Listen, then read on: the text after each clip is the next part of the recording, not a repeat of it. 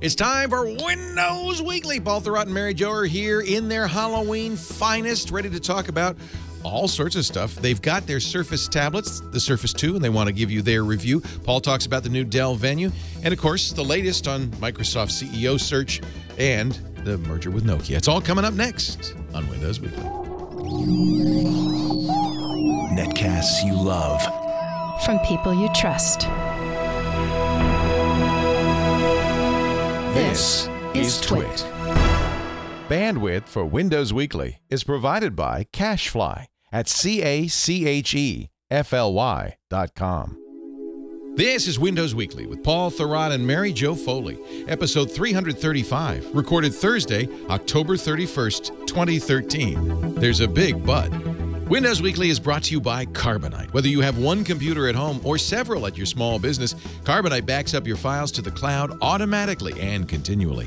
Plus, access your files anytime, anywhere with a free app. Start your free trial at Carbonite.com. No credit card required. Just use the offer code WINDOWS and you'll get 2 bonus months with purchase.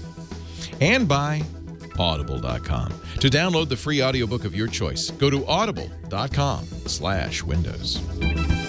It's time for Windows Weekly, the show where we talk about all your Windows needs. Microsoft, Xbox, all of that stuff. We've only got 3 more weeks of Paul Thurrott, then the Xbox One arrives. Actually, maybe less, because Ghosts, when does Ghosts come out? It comes out next week. Next week. So this could be the last week we see Paul for some time. Paul Thurrott is the blogger at the super site for Windows, winsupersite.com. He writes all those great secrets books, the Windows 8 secrets. WindowsPhoneBook.com for his Windows Phone book. He is the expert on how to use this stuff. Mary Jo Foley is a blogger who has great inside sources at Microsoft and reveals all at allaboutmicrosoft.com. That's where her ZDNet blog is. Good to have you both. Hello. Hello. Hello, Leo. Hello, Paul. Both happy Halloween. Thanks. Mary Jo says, although we can't independently verify this, that she's wearing orange and black. I am. Orange socks? Nice. Oh, okay, an orange top. I believe that is a Red Sox red shirt, I see. And Paul Thurrott is still hungover from last night's celebration. That was exciting. I'm celebrating the end of 17 midnight plus, times to bed in the past 30 days. The postseason is tough on you East Coasters. Yeah. Well, anyway, congratulations. That's and I feel like we've all won a little something. I think we all have one. I agree. Well, Johnny Gomes is a local boy. You know, he went to yes, I know he's from Petaluma. Pasadena, Petaluma. And so everybody in Petaluma is all Pomona, excited. What's that place you're from? This is a good baseball town. You know, our little leaguers were in the World Series last year, and our big little leaguers, what are the American Legion ball, were in the World Series this year, or the playoffs this year. Sure. So this is a good baseball town. I know all of those facts because of the inane announcers on Fox. They say it over and over. Love any story, no matter how small, instead of the game that we're watching. Is that Tim Carver? Is that Tim again? No, it's like Joe Buck and that ancient jerk that's finally retiring. I swear to God, he was like, back when we started doing this, when Ramses II was still running Egypt. Baseball announcers, it's a lover. They're polarizing. It's a love-or-hate thing. It's so off. We've got John Miller out here. Used to be the Orioles guy, and he does voices, and he's a great raconteur. But I know what you're saying. Sometimes you want to say, "Come on, what's going on the field?" Listen, there doesn't have to be a narrative. Right. Right. There was a moment during. I did not to go on and on about the Red Sox, but what the hell? There was a moment where the umpire of the game walked over to a guy behind home plate because he had seen him so many times. Yeah. This guy is 85 years old. He's been coming to Fenway every game since 1950. Oh my God, that's so you could sense Fox descending on this guy like vultures. Yeah. And the woman, next scene, sure enough, the blonde woman is in the stands with the guy. He could not have cared less about any question this woman was asking. He's like, look, I'm watching the game. Across the street, I love baseball. And she'd ask him questions, and he'd say something that had nothing to do with the questions. They just desperately wanted to get the old guy on TV. Unbelievable. Terrible. Anyway. Every home game for the last 70 years. Yeah. That is 70 times 81. That's 570 games. No. 630 games. Yeah. It's crazy. In person. And how many Narragansett beers is that? Yeah. That's more to the point. Eats. More to the point. Yeah. I know. Wow. It's crazy. And now, do they shave the ZZ Top beards now? Those are the worst. Yeah, really. I know. In the 70s, remember the Oakland A's, our local team here, did the big mustaches. Yeah, the porn mustache. The porn stash, yeah. Right. But really, seriously, the beards are just, they don't look, they're not. They're not, they all look like serial killers. Yeah. You know? 5,000, I got it wrong, 5,670 games. Yeah. It's a lot. A lot of baseball. He's watched the average length of a baseball game go from 45 minutes to 4 right. hours. 70 years ago. Yeah. It was a half an hour, we were lunch. out. You barely had time for a hot dog. Go have brunch, watch the game, come home and eat lunch. Do you go to a lot of Red Sox games? No, I don't go to a lot. We went to 2 this year. But my wife and I watch baseball. My wife watches more than I do. I asked my wife, I said, how many baseball games do you think we watched this year? And she said, over 100 easily. Easily over 100. Wow. That's a lot. Yeah. Baseball's great because you can sit in the den, and when something happens, you can pay attention. Right. When something's not happening, you can work a little bit. You can fold laundry. You can do your taxes. You can, you can do these other things. It's a sport made for drinking beer, eating hot dogs, talking with your friends. Yep. It's very relaxing, and when you go to the ball yard, it's even more relaxing. Fenway Park. Fenway's beautiful. I love Fenway. The steps are worn, but what's interesting, I mean, they've been there. What, 1917? They built it, something like that. The steps, you could see, the footsteps of hundreds of thousands of depressed Bo Sox I can tell you fans. the seats were made for a different size man. Yeah, the butts were smaller in those days. I can tell you that. And it's a cozy place, as we say. I swear to God, some of those hot dogs have been cooking since 1917. Oh, they haven't changed the water since, Hey, it's boiling. No doubt about it's that. boiling. It's sterile. Lordy. Ladies and gentlemen, let us talk about Windows. Both Paul and Mary Jo were lucky enough to have Surface 2s. They've had them for a week now. Mm-hmm.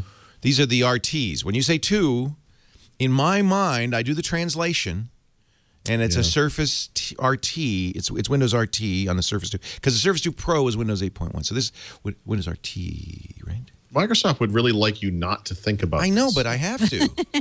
That you're just getting Windows. But you do kind of have to think about that because... Oh, no, I agree with you. I'm just saying. It's all Windows, Leo. It's all Windows. It's just Windows, Leo. So, now, Mary Jo, you love your old RT, your old Surface RT. That was... Yep. You were the RT fan. Paul, not so much. This is the fundamental difference that drives us apart. No, you reflect the 2 different kinds of Windows users, or at least in the modern era. Paul is a desktop guy. Paul uses Windows seriously. Not like Mary Jo. I use it not her frivolously. silly use of Windows. This is Notepad. So let's start with Mary Jo because you used of course, pretty seriously the previous edition. Surface 2, big improvement. Yep. I like the Surface 2 a lot, but I wrote a review today and published it today saying I like it a lot, but I don't like it enough to pay $449 to upgrade to it. And the reason I came to that conclusion was I put Windows 8.1 on my current Surface RT and kind of sorted out all the issues around that. And after I clicked the new keyboard, the new type keyboard with the backlit keys into my existing Surface RT, I liked it pretty much as well as the Surface 2. It wasn't worth the money to upgrade. The 8.1 upgrade was a big upgrade, a good upgrade. It was. And it really improved Surface RT. It did. Yeah. So, I definitely noticed the speed on the Surface 2 opening new sites, browsing the web. I noticed the difference. I noticed that the screen is a higher resolution. I noticed all these things, but I just feel like if Microsoft had made it easier for me to trade up from my Surface RT to my 2, I might have done it. But it's super hard to do this, and it's not lucrative at all. So I'm not jumping yet. Sticking with the RT. Have you looked into how much you can get for Surface RT? Yeah, so at Microsoft stores, I can get almost nothing. I can get like $30. At Best Buy, if I mail in my Surface RT, the power cord, and my receipt, I think I can get about $150 for a very gently used version of my machine. Still not very good. It's not that much, right? I mean, my Surface RT is in mint condition. I took really good care of it, and so I'm kind of disappointed about the trade-up thing. And I'm also thinking maybe right before Christmas we're going to see the prices drop on these, and then maybe I would spring for one. But right now, no. I'm going to just stick with the RT, buy the new keyboard, the Type keyboard, and just leave it at that. I'm looking at Gazelle. You have a 64 gig Surface RT, right? No, I have a 32. Oh, you have 32. Oh, all right. Well, let me just. Yeah. What does Gazelle say? Amazon also has a trade-in program, but I'm not sure. Yeah, I looked into Amazon. I don't think I saw anything that worthwhile. And you have a touch or type cover, right? I have a type cover, but I've already promised to give this one to somebody. Okay, so you're not going to sell that. 141. Yeah. That's at most. Yeah. So that's about what Microsoft is giving you, right? It's close. No, Microsoft's offering at their stores like $30 for the. What? Yeah, and that's no. If you could get $200 for this, I think you could make a case in a way. I do too. $250. The problem is, and it's not bad for someone like you who has a device because you already have a keyboard. At least you could get by with that if you had to. But the real expense of Surface, no matter which one you're talking about, is none of them come with a keyboard. So if you're coming at this new, it doesn't start at $449. It starts at almost $600. Right, when you add the keyboard in. That's a lot of money. And I feel like I've been talking about this since the original iPad came out. But for some reason, when it comes to Apple products, people $499 and up is like no big deal. But $600 is a lot of money. It's a lot of money. I just have it is a tough thing to recommend to people to spend that much money on something like this. Yeah. And you know what? If they hadn't done the Windows 8.1 upgrade, I think I probably would have jumped to the Surface 2. Right. Ironically. I know. But they had to do that to come out with the new devices, I guess. So, it's a real chicken and egg for them because after I kind of ironed out the kinks and worked through some of the battery life things I had going on and some of the IE 11 issues, I'm kind of getting those under control. It feels like, you know what, I could keep this device around and make it work. It's not horrible. It's funny, not to derail this, but I think this is a problem Apple has too, where a lot of people say, I don't need a new iPad. The one I got is fine. And this is a problem, I think, in general for the tablet market. It's already, in a few years, so mature that there isn't much pressure to upgrade, really, if it does everything you want. Sure. I mean, frankly, that's how this stuff should be. I don't know how it should be this way. This is normal. But we got to this world of disposable devices, and adding insult to injury, they're expensive, A smartphone that you buy for $200 on contract is really $600, $700, $800. It's a lot of money. People replace those every year in many cases. Tablets, a full-size tablet, $500 and up typically. It's very expensive. Even a mini tablet, a couple $100, $300, $400, depending on the version. It's a lot of money to be spending every single year for something that is a fairly evolutionary update to the thing that came before it. Do you think it's going to be more like PC upgrades where people do them every, 3 to 7 years, something like that? I actually don't think so. I think they're going to keep lowering the prices on some of these things. I think there's this weird drive to the bottom thing that occurs when you get, I don't want to call Amazon a bottom feeder exactly, but when you have companies that are selling products that are essentially at a loss because they want you to buy into the other services and so forth. It's kind of a tough market to be in all of a sudden. Like the Nexus 5 you were buying today. $350 to start is a fantastic price for a no contract phone that has LTE, 5-inch 1080p screen, right? I mean, that's an amazing value. The pressure and it's not like a sub-spec phone. This puts a huge pressure on everybody. Right. I mean, I would say that phone is to the high-end phone market what the Lumia 520 is to the low-end phone market, where it sort of exposes the lie of the pricing model that exists otherwise, the subsidized smartphone. This is the unsubsidized price. It's amazing. $350 for the 16 gig, $399 for the 32. Thing is, by the way, so once you have a company that comes in and does this, there's no stepping back from this. I mean, Apple will try to sell their stuff the way they do for as long as they can, but there is no stepping back from this. You can't go back to higher prices, not across the board. The one thing that I think is different though with tablets is it depends if you think about them as a gadget or if you think about them as a PC.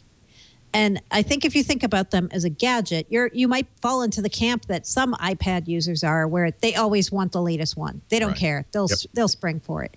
But if you think of it as a PC, you're like, you know what? It's good enough. It works. It's not horrible. So I'm going to stick with it until I have to upgrade. Oh, those people are terrible customers. They are. The ones you don't want.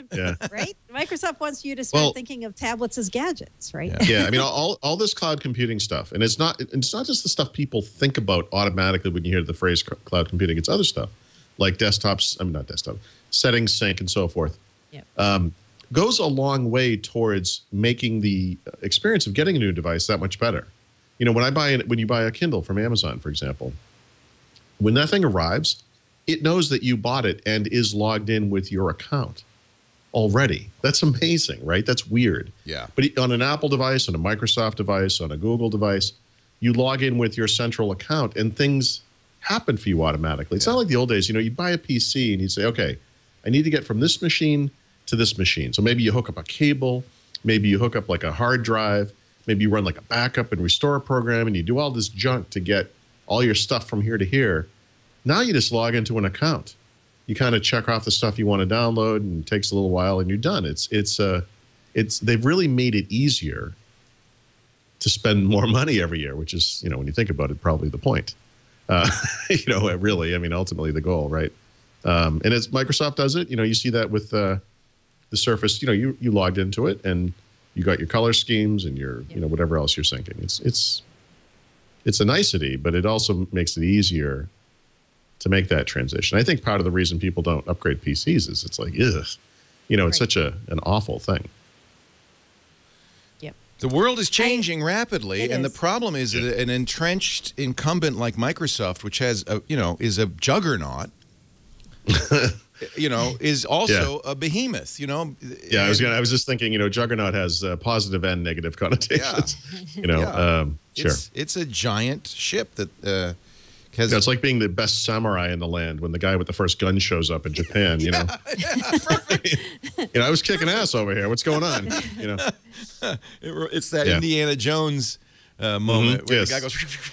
Then Indiana Jones puts out his gun. Yeah, enough of this. Well, you know, it's good for us. Love the changing landscape, and I think it's good for. I know it's good for consumers. You know, people in the chat room are debating why Google can, you know, basically give away a phone at $350, and you know, oh, it's because it's it's not subsidized, but Google makes money. Blah blah blah.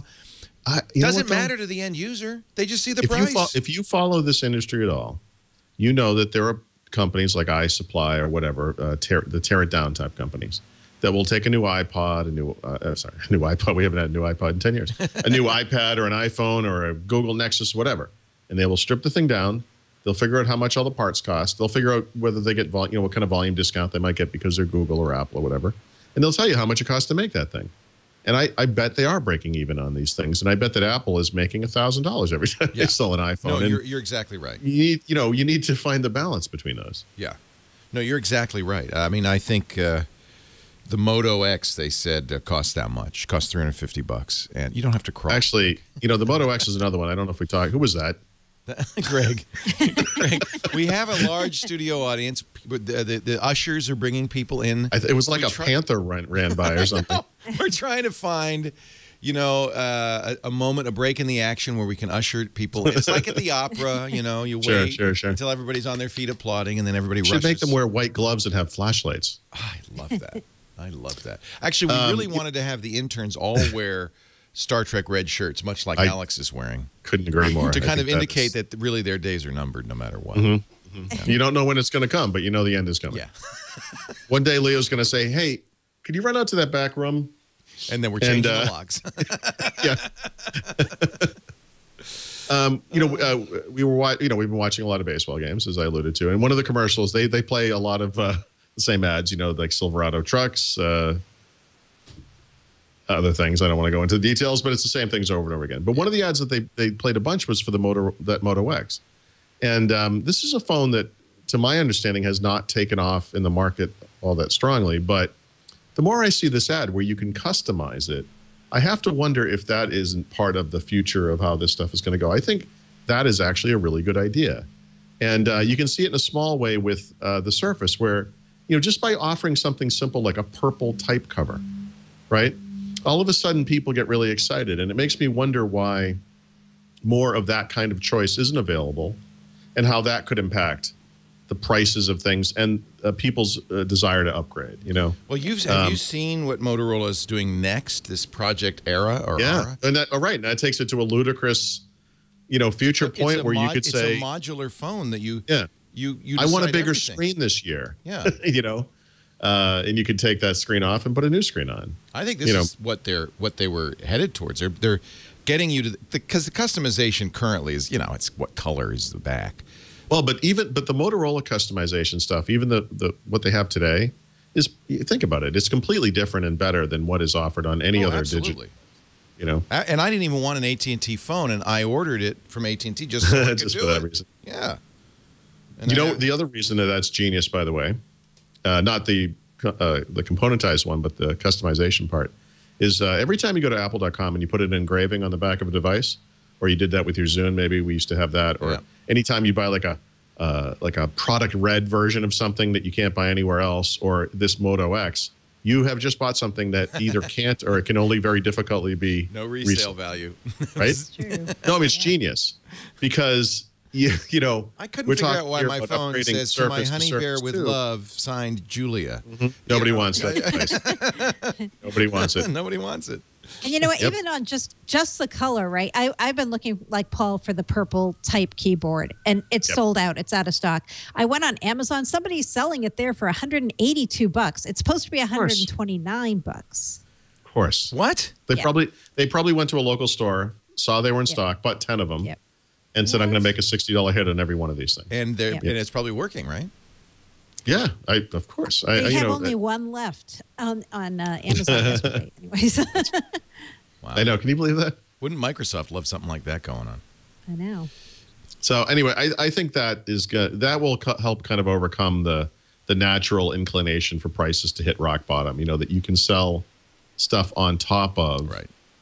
And like I said, you see it a little bit with the Surface. I mean, God, they just added like a single color, I think, right? Wasn't that the only new color? For what? For the type cover. And it's like the biggest, it's like this kitschy thing. Like everybody wants the purple. You know who bought purple? Alex. Sure. Yeah. No, we didn't have type cover colors before. No, we had touch. Yeah. We had them on the touch, but not the type. Yep. So that's new to get them on the type. Yeah. Color's nice. I want green. I like the purple. Yeah, I bet there's going to be a green. Right? The purple is actually beautiful, but that's a color I happen to love. If you don't love purple, I don't know how. Sure. Yeah. We, I think that we live in very interesting times. You know what Motorola has done with the Moto X? They've actually created a custom animation that you can only watch, a Pixar-style short that you can only watch if you have a Moto X. That's another way of making a differentiator and saying, well, it actually, and I don't have one, but just based on the ad, it's really good. You have kind of a custom boot-up screen, right? Or a welcome screen, or whatever. This is kind of de minimis value, but when you first turn it on, on mine, it says, "Hello, Leo." Twit, that's what it should say. It should be like, "Hello, Leo." Yeah, you can have it say that. That's. I mean, how often do you restart your phone? I mean, that's not. Well, you might do it more often just to hear it. But I mean, these are. I think this makes perfect sense. This is what happens in an industry where it's become commoditized. You have to find a way to add value. And compel people to upgrade in an environment where, like Mary Jo, you feel perfectly satisfied with the last one. Right. So, Paul, what's your thought on the Surface 2? Are you liking it? So I actually like it quite a bit. And I think Mary Jo hit on something in her review, which I think is the kind of profound bit of this device, which is that, it's this Windows thing. It's like it looks like Windows. It's sort of Windows. It's really RT. The battery life is fantastic in my experience. The performance is amazing, night and day. And I spent many hours rebooting the machine and launching the same apps on both machines side by side, right and left, desktop apps and Metro apps. And there was no circumstance under which the new machine wasn't faster. There were many circumstances where it was dramatically, laughably faster. Wow. Some of the things where it's a combination of not just the physical act of launching the app on the platform, but it has to hit some kind of an online service to get data. In both cases, in that case especially, like the Bing News app is a great example where it tries to load the most recent stories. You can see on the RT version, this thing has been sitting here rock solid done for a minute. And it's the other one's still sitting here with the little dots going across the top, still trying to find, there's new news out there, something you can't find it. Amazing differences there. I think the downside to the RT devices, since day one have been the ecosystem stuff. But the point I was trying to make, though, about Mary Jo and her article, and I agree 100%, is that you see in this device the notion of what Microsoft is trying to do, And I guess the question is whether it makes sense today. And I feel bad because this is a significant advance over the other one. Significant. It's a little expensive. It's a high-quality device. It's something that I think most people could use. The problem is, would most people choose this, over an iPad Air, over a Nexus 10 or a Samsung Galaxy, whatever they're selling this week, whatever the other stuff is, an Amazon, Kindle Fire HDX. Doesn't it really? No, it's no longer an issue of speeds, feeds, hardware, build, look, feel. It's ecosystem. I think yes, and yes, and ecosystem, something I write about a lot. I was very happy when Stephen Elop brought that up very early on at Nokia. When he took over that company, I do feel like that's the important bit, and it's the one area where RT is like, it's better. There's no doubt about it. Because of the apps. Yes, apps and everything, services too, the stuff that's available on it. Apps are tough. You just can't overcome not having the apps that people want. And the problem with that isn't that there's some list of 15 apps you have and you're all set. The problem is the apps I want to run or whatever set they are, the apps my wife wants to run or whatever set, your apps are some set, Mary Jo's apps are some other set, and they overlap in little ways, but everyone has this thing, I can't live without this. I can't live without this one thing, whatever it is. The things that it does very well for the most part. I wish there was another browser on this thing. I wish I could get Chrome on it or any other browser, just another browser like a native. You literally couldn't install a third-party browser? Not right now. Right now you cannot. Not until somebody else does a modern / It has to be Metro modern style. UI. Okay. And I don't see Google doing it, No, but Mozilla says they're doing it, right? So, yeah, we'll see. So there's nothing to stop somebody from doing a modern UI browser and putting it on the store. Right. But Microsoft doesn't stop it, right? No, but you can't. It's like you can't. You can only half do it, right? Like Microsoft has Internet Explorer in the desktop and on the Metro side. If you're somebody doing a third-party browser to run on the Surface RT, my understanding is it's only going to allow you to have the Metro side and not a desktop side. Yep. But Microsoft has two apps, or is that just in appearance only? Is it really the same app? I like to call it two browsers, one brain. Same engine running on both. It's very different UIs, though. Which is one of my complaints because I know it's confusing. Sure. It is. Well, actually, and even more than that, different capabilities. You can't. Aside from the, Mary Jo in her review talked about problems with IE 11, and they're very real problems. Beyond that, there are also other weird things like I use IE and Chrome on the Windows desktop on my own system, and they both allow you to pin things to the taskbar, and they do them in slightly different ways. But the point of the thing I really like about the Chrome pinning is that it gets rid of all the browser gunk, And regardless of that, if it's IE or Chrome pinning, they run like separate apps in the sense that they sit there and float by themselves. Yep. You can pin sites to the start screen from IE Metro, but they run in the browser. So you don't get, kind of a unique tab, alt tab kind of an app view. What you get is another tab in the one browser window, and that's just not sophisticated enough. If Facebook does have a native app on Windows 8, but let's pretend they didn't. You could pin the Facebook website to your home screen. If that thing could just run as its own thing, that would be fine. That would be wonderful. But they don't have that. So it's kind of So is it? But this is not experience. This is not a complaint though that most people would have. Because No. You know what it is? It's not that you're right. Most people wouldn't have the complaint, but it would answer so many questions. It's just a thing that if they had it, they would love it. The fact that they don't have it, they sort of like, well, okay, these things are in browser tabs. It's like using like Chrome OS. You know, that you can pin things in the taskbar in Chrome OS, but they all run in this like tab, like in tabs in the same window. It's like, this is not very sophisticated. It needs to be better than that. And if it gave the impression that every web app was its own thing, you know, its own full screen experience, it wasn't tied to tabs in other browser windows, that would be a huge difference for virtually everyone that uses RT. It just doesn't work that way. Yeah, you're right, though. I did talk about IE11 in my review a lot because I got to tell you, though, the experience has changed. Like a week ago, IE11 for me was a disaster, like a complete horrible disaster. Everything was crashing, hanging. Half the time it was going to old tabs when I tried to open a new tab, and it was just awful. And then in the past few days, Microsoft's pushed out a whole bunch of updates for Windows 8.1 and IE11 specifically. And I've got to say, in the past 2 days, I've noticed IE11's crashing a lot less for me. And the other thing I did was I stopped tab syncing on my tablet. I didn't really want tab syncing because I don't like having the same tabs open everywhere because I use the devices for different purposes. And that also seemed to help stabilize it, I think. So, oh, that's interesting. Yeah, I'm happier now with IE11. I'm not totally happy, but I'm happier than I was. Yeah, tab syncing is interesting.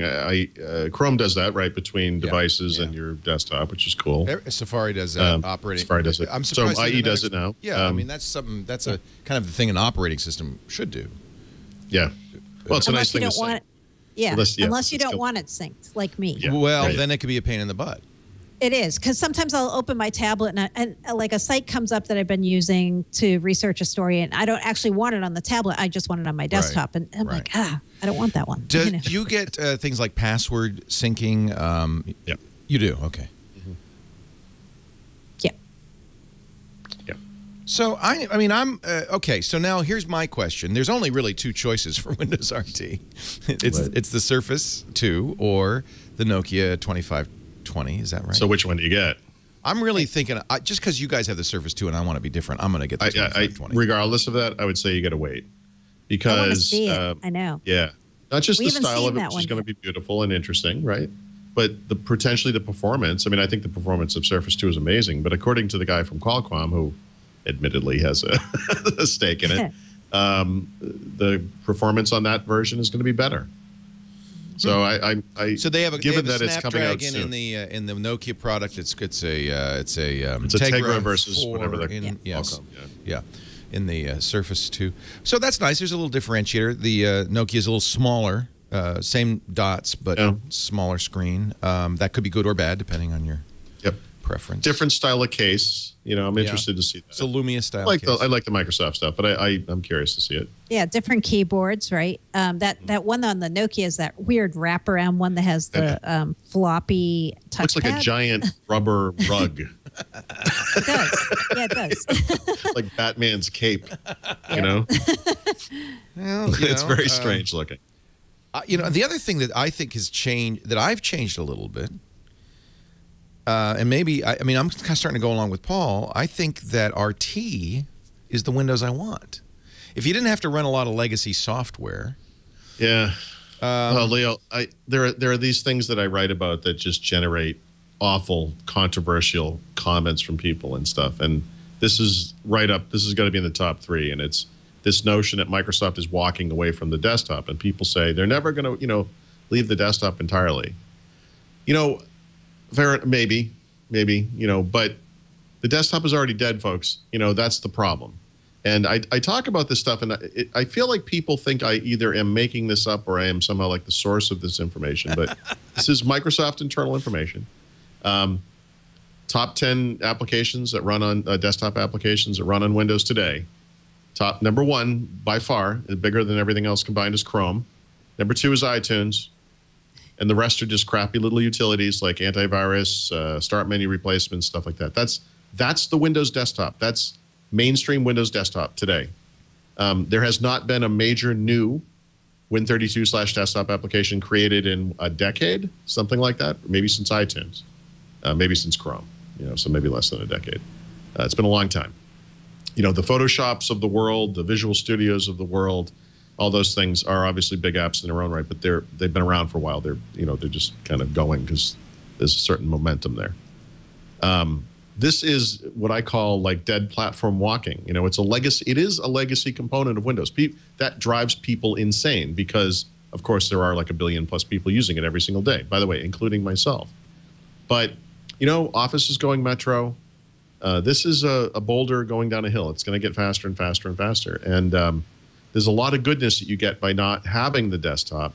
That is the obvious stuff, reliability, Trojans, and all that kind of gunk.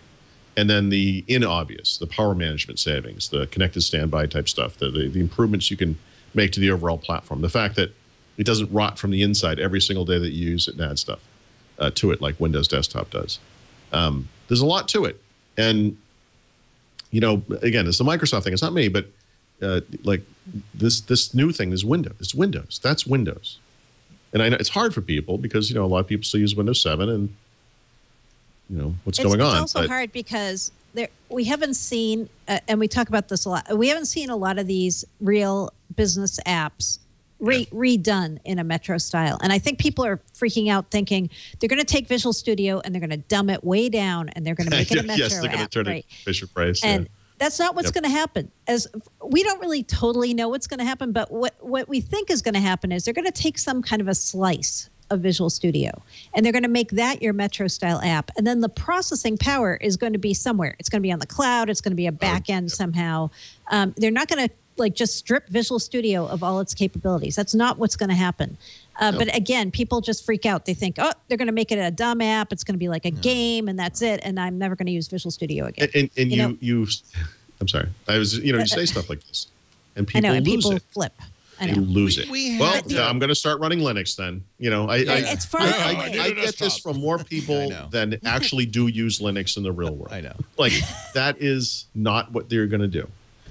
I interviewed on Triangulation last night a really great guy. He's the digital editor at The Economist and kind of a historian of sorts, Tom Standage. And he pointed out, and I think this is really true, he's writing about he wrote his first book, The Victorian Internet, was how the telegraph was like the internet, and had much the same reaction and so forth. And he said there's this thing in the tech community, this black and white. Like the new thing's going to kill the old thing, the internet's going to kill newspapers, or radio's going to, TV's going to kill radio, and it never really happens that way. And I don't think you're saying desktop is dead, but you're just saying going forward, the future is RT. And I expect the desktop to go away on RT, and that will be the pure Windows environment. Yeah. And I expect the desktop to continue for what we'll probably call workstations or whatever. That it's just going to be because people. Some people still need the truck.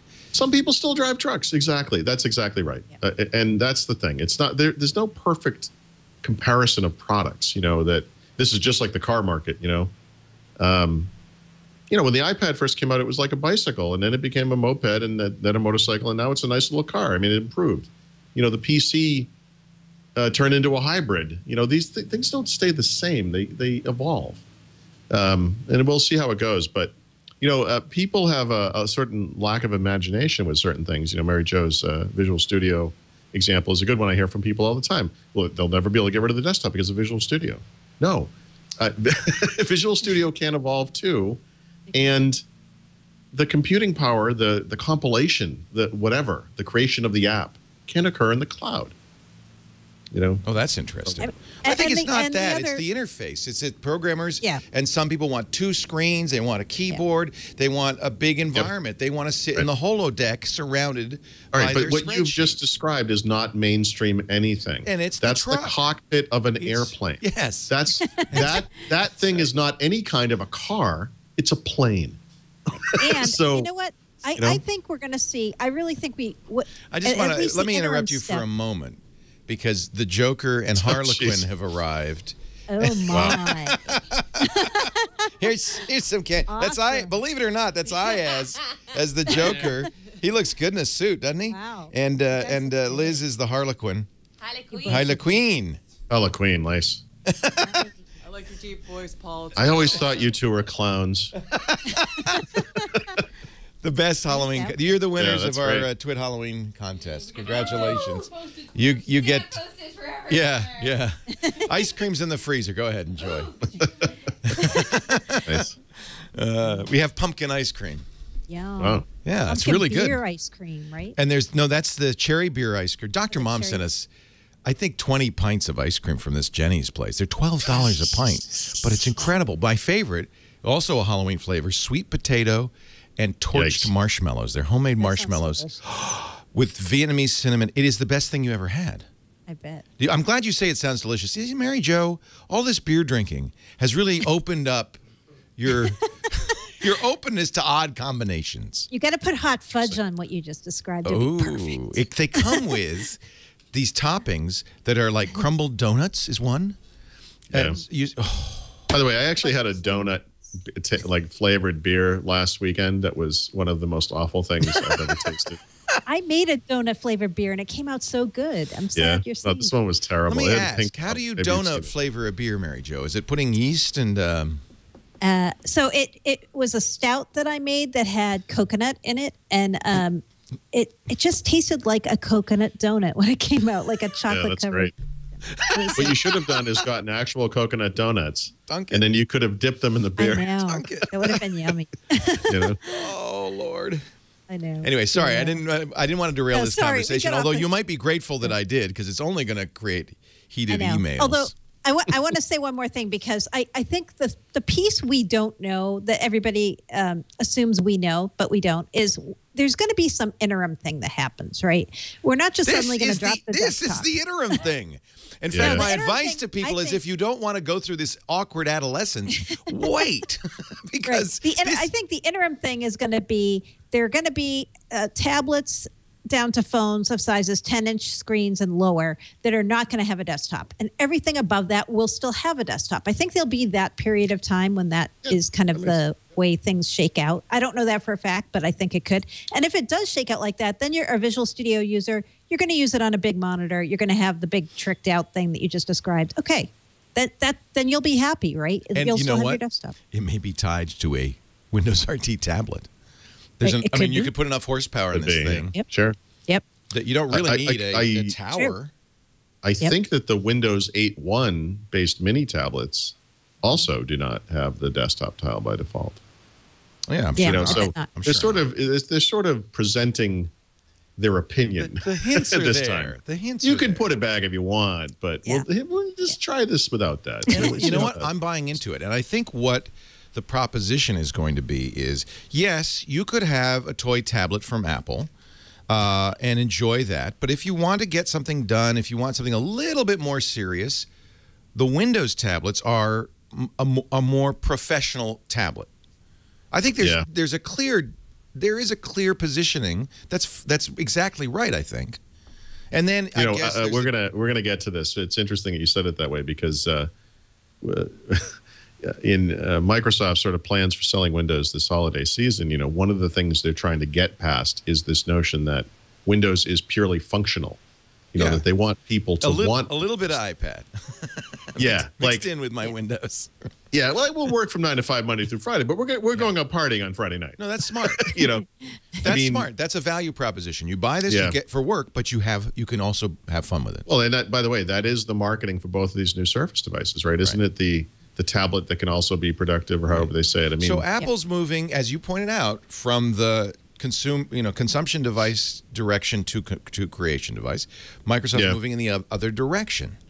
And I don't think they have to meet in the middle. I think there's a logical positioning for both that is, in fact, a tablet. Mm-hmm. I want to take a break, and I know you looked at the Dell Venue. A lot of people are saying I should buy a Venue. I'm not sure, but I want to get your review. And there's a little question mark. Wasn't it Victor Borga did the audio punctuation marks? That sounds like a Laurel and Hardy skit. It is. I am going to take a break right now and talk to you about backing things up. We haven't mentioned CryptoLocker on this show, but there is a nasty virus going around.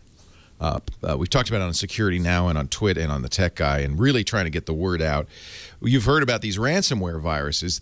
Those, you can laugh and say, yeah, A, I'm not giving the FBI $300 worth of money packs, and B, I can get Malwarebytes, start them in safe mode, and remove the thing. This new version, CryptoLocker, is much more sophisticated. It uses strong encryption to encrypt your vital data, your documents, your pictures, your PDFs, and then and only then says, oh, by the way, we just encrypted all your data. If you want the key, give us $300. And they're making a lot of money. In fact, Steve Gibson went into a local 7-Eleven to buy a money pack, or a listener did. And the 7-Eleven guy said, what's going on? I'm out of money packs. There's some run on money packs going on. Well, this is why. There's a simple answer to this. I mean, the primary thing is don't get it in the first place. And we certainly, have talked about that. There's a great article on Bleeping Computer, what to do. You can even change, if you're an IT administrator, change policies that will help prevent this. But ultimately, the best solution is to have a good backup. Then you say to the bad guy, neener, neener, neener, delete the encrypted files and restore from your backup. Now, there's a couple of things about that backup. It should be off-site. It should not show up as a drive letter. It should have versioning, because if you accidentally back up the encrypted files, you don't want that to be the only copy.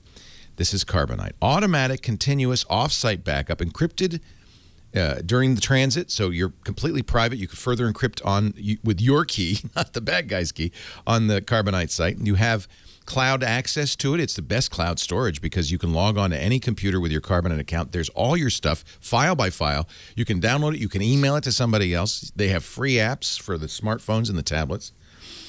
And it's flat rate for any amount of data. They don't say, oh, it's 100 gigabytes or what. This is flat rate, $59.99 for a single computer.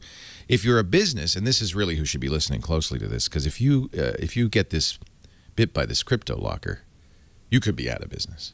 See, there's one thing I didn't mention. They do, in fact, encrypt it. They do, in fact, store the key on a separate server. They create new server names all the time, all programmatically. And we have talked to people who, yes, if they do it and you only have 72 hours to respond and they send them the money within 72 hours, they get the key back, they unencrypt it, they go, whew. But it turns out law enforcement is going around shutting down the key servers.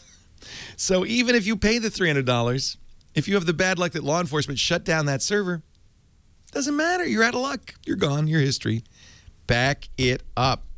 Please. Please. When you use our offer code Windows, you can try this with no credit card for 2 weeks. It does work on Macs too. But the versioning, I think, is Windows only. And that's who needs it, because CryptoLocker is Windows only right now. And if you decide to buy, you'll get 2 bonus months with purchase. Very affordable. As I said, less than $5 a month for the individual plan, but they have small business plans, they have server plans, they have just go to Carbonite.com, you'll see the whole range of things. Always one low, flat yearly rate. Don't wait for an employee to back it up. Do it right with Carbonite. Use our offer code WINDOWS to try it for 2 weeks and then get 2 months free with purchase. You got to back it up, folks. This is even more important. Have you guys been covering this CryptoLocker story? Mm-mm. Oh, you will. You'll be hearing a lot about it because it's only a couple of weeks old. But I mean, I'm aware of it. Yeah, it's been so successful that there will be a lot of copycats. Right. Steve thinks this is the new normal. This is what viruses are going to start. This is why cloud computing is never going to take off, Leo. Well, actually, there's lots of reasons. Leo, that's all I'm saying. The NSA. NSA. These are emails and comments I get literally every day. This is why cloud computing is bad. Yep. Told you so. Yeah, proved it. Neener, neener. Yeah, I don't like emails that go neener, neener, neener. Even if it's figurative. I don't think I've actually gotten one that went neener, neener, neener. Even if it's figurative, neener, neener, neener. Yeah. Moving along. So we were talking about your reviews of the Surface. I think you note here that there are certain folks. So Mary Jo nicely cut out the vindictive bit I had written earlier. What did you write? Come on. What Paul had a little rant, which I cut out of the show notes. No, good for you. I need this kind of editing. Microsoft gave out these devices really late. They let us write about it a few days later. And my approach to that was I've only had this thing for a couple of days. I'll write little first impression type articles. And over time, I will write reviews. And so that's the right way to do it. Yeah, Mary Jo did the same thing. Peter Bright at Ars Technica did the same thing. If you label it first look, that's okay. This isn't our full review, but here's what it looks like. Here's the first impression. People didn't do that, and I'm not. I'm not here to call out anyone in particular. But my point was simply that you can't review something really if you don't use it. And the reason I mention this is, there are a lot of devices coming out this holiday season. It's hard. I have a Nexus. I'm sorry, no, I don't. I have an Amazon Kindle HDX I've been waiting to review for a while because, I've had it now for a couple weeks. I've got this Dell Venue Pro that people are very agitated for me to write a full review about. But, I need to use it. I need to, it depends on the device type, like how you use it. But, like a mini tablet, for example, you would, I don't know. I read in bed a lot. I'll, read it in bed. And I'll look at it in the morning. How did the battery life go overnight? How does it work? How does it work in the real world? I mean, you can't figure that stuff out in 3 days. I mean, you need weeks, So, it's, you got to pay attention to that kind of stuff because I think you can do a disservice to the people who value your opinion if you're not really,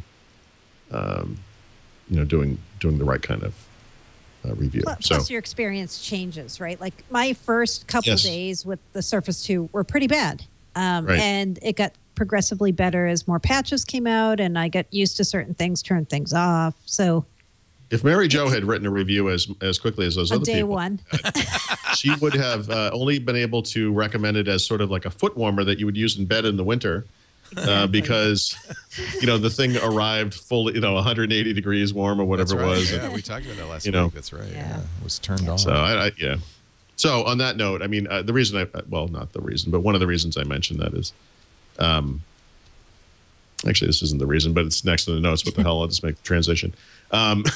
Is, I've just gotten this Dell Venue Pro in, and this is the second Windows mini tablet that we've seen this year. The first being that Acer Iconia W3 that came out, I guess in June, July timeframe. And that was really cheap, right? Really awful. And bad as a result. The one thing I liked about it was that you see Windows running in that form factor, Windows 8.1 in particular. You got to have 8.1 because it works well in portrait mode and so forth. And you kind of see the potential of it. But the actual implementation that they made was terrible. The Dell Venue Pro, the 8 version, 8-inch version. They're making it look like a big phone. Yeah. And I don't have my Nexus 7 in front of me, but it is, it's roughly the same size as the Nexus 7. Obviously, it's a little bit bigger. A little bit thicker, a little bit heavier, I guess. But they're showing it in portrait, in handheld. Yeah, and it's very nice to use in portrait for the most part. You can hold it in one hand, of course, which is part of the point. I mean, I would, again, it's very early on. The couple of things I would just point out about this device is that the screen is unbelievable. It's only 1280 by 800, but it's a IPS screen, and it is beautiful. And it probably won't come out if I. Yeah, $299.99 for the base model. $300. The thing is, depending on how you use such a tablet, this thing is going to suffer because of the ecosystem stuff, right? So I noticed this is Windows. This is Windows Pro. This is not, It's Windows, core, but it's the x86 version of Windows. On the Nexus 7, for example, you can get the Amazon app, so you can get the Kindle app. And I do a lot of reading on there, and that version of their app does things like graphic novels and comic books work. Obviously, pictures come through and all that kind of stuff, and then regular books and magazines and newspapers. The version of the Kindle app on Windows doesn't do a lot of that stuff. And there are lots of books I have that are very graphical in nature that will not load on this version of the Kindle app at all. Now, that's not Microsoft's fault. There's nothing wrong with the Windows platform that wouldn't enable that stuff to work. It's just that the app is not as full-featured on Windows as it is on Android, or, by the way, further still, on the Kindle devices. For example, I got a book that has video content in it. That video content only plays in a Kindle Fire. It doesn't play on the Amazon app in the Android version, and that book won't load at all on the Windows version, right? And so this is the type of thing that is the unfortunate Achilles heel, to sort of overuse the overused phrase, of the device. But as far as the hardware goes, this thing is wonderful. It's really, really nice. And again, I just got it yesterday. So, do you mean in terms of feel, of speed? Yeah. We really like the screen, performance, weight, size, everything. It's this compared to the W3, night and day. This screen is amazing. Now, but here's the thing. Look, there's always unfortunately with Windows and Windows devices in particular, there's always the but part of the sentence. Where you say this thing is great, but the screen is beautiful, but they ship it with auto brightness on, and you can never get it bright enough. Now, most Windows users have no idea how to find that brightness setting. It's there. There's a Metro way to do it, and there's also a control panel way, which is how I did it. But hard to find. It's stupid. The other thing that this thing did, and it's an early version maybe, but you boot into it, you go to the desktop, and the watermark is on the screen that tells you that secure boot isn't enabled. And it gives you the Windows version number on the desktop. No big deal, except that you can't get rid of it unless you go into the BIOS of the UEFI, whatever it's called, which the user manual doesn't tell you how to do. So you have to figure that out. And then you have to enable a security feature in what we used to call the BIOS. It's these kind of things, like you would never get an iPad that shipped with some feature that caused a watermark to appear on the screen because something wasn't configured correctly. It's like the little things that kind of ruin the experience a bit. But again, hardware-wise, it's beautiful. It's a beautiful machine. It has renewed my faith in the possibilities. And we'll wait a week for your full battery review, difference? of course. Yeah. I'm sorry, what? Sorry. Have you noticed when you have the screen brightness up how much it affects the battery, or not yet? Oh, so I just got it. I mean, they make certain claims about the battery life, and I'll do the same battery life test I did, with the Surface 2 and the Surface Pro 2, and we'll see how that compares. I would imagine they put it down for a reason, right? But their battery life claims are pretty high. Like I think they said 10 hours. And so if this thing gets like 8+ hours on a reasonable, I'm gonna leave it on fairly full. It's actually it's not full blast. It's about 75%. It's very bright. I was really nervous about the screen because I could tell it was beautiful, but it was so kind of dull. The brightness of it was so dull that I thought, man, this is going to be a problem. Until I figured the auto brightness part out. And now you play like the Avengers movie, like HD movie stream from Xbox Live, and it looks better than the resolution of the screen. It has an amazing quality to it. So yeah, I'll be doing that this week. And I'll let you know. Mary Jo will know before the rest of the world. I mean, at that price, it's definitely a competitor not for the big boy tablets. It's a competitor against the Kindle, Fire HDX, iPad Mini, and most importantly, the Nexus 7. $299. But man, they got to get the reading thing going on the Kindle. The Nook app is probably fantastic. Well, Amazon's disincented to do that, aren't they? I mean, why would they make Kindle? Because they want you in that ecosystem. And Amazon doesn't make money when you buy a Kindle. I mean, right? They buy money when you make money when you buy it. Well, actually, they don't make money on books either, if I understand. They don't make money. This is, by the way, a long-term issue, but something we've just all reconciled ourselves to. They actually don't make money. It's funny, Amazon makes no money, and they're like the most valuable tech company in the world. And Microsoft makes nothing but oodles of money, and people are questioning whether they're going to survive. It's Bezos versus Ballmer in a nutshell. Not to get off on a tangent about him, but actually, there is an Amazon book out. Maybe I should have made that my pick of the week. It's not too late. Yeah, make that your pick. I have, because you already did, but once before. But okay. Good. Okay. I'll talk about that a little bit when we get to the Audible bit. Okay. But there's a credible case to be made that Jeff Bezos is much more of a tech visionary than people maybe give him credit for. And seriously, I give him a lot of credit for you. He jump-started what we now think of as cloud computing was basically invented at Amazon. Brilliant. And he did the Kindle device thing very early on, and told those guys in a scene right out of Innovator's Dilemma, I want you to obsolete our main business. That's the type of leadership that Microsoft lacked over the past decade, frankly, and is the reason things are the way they are today. And so that's a very tough thing, I think, for someone running a company to do. So I give them credit for that. Oh yeah, I that's why the stock price is high, despite the fact that they've yet to turn a profit after how many years? That people believe that people are buying Bezos. Plus, you get to learn about how they sell Pampers and stuff. I can't wait to read it. It's interesting. Yeah.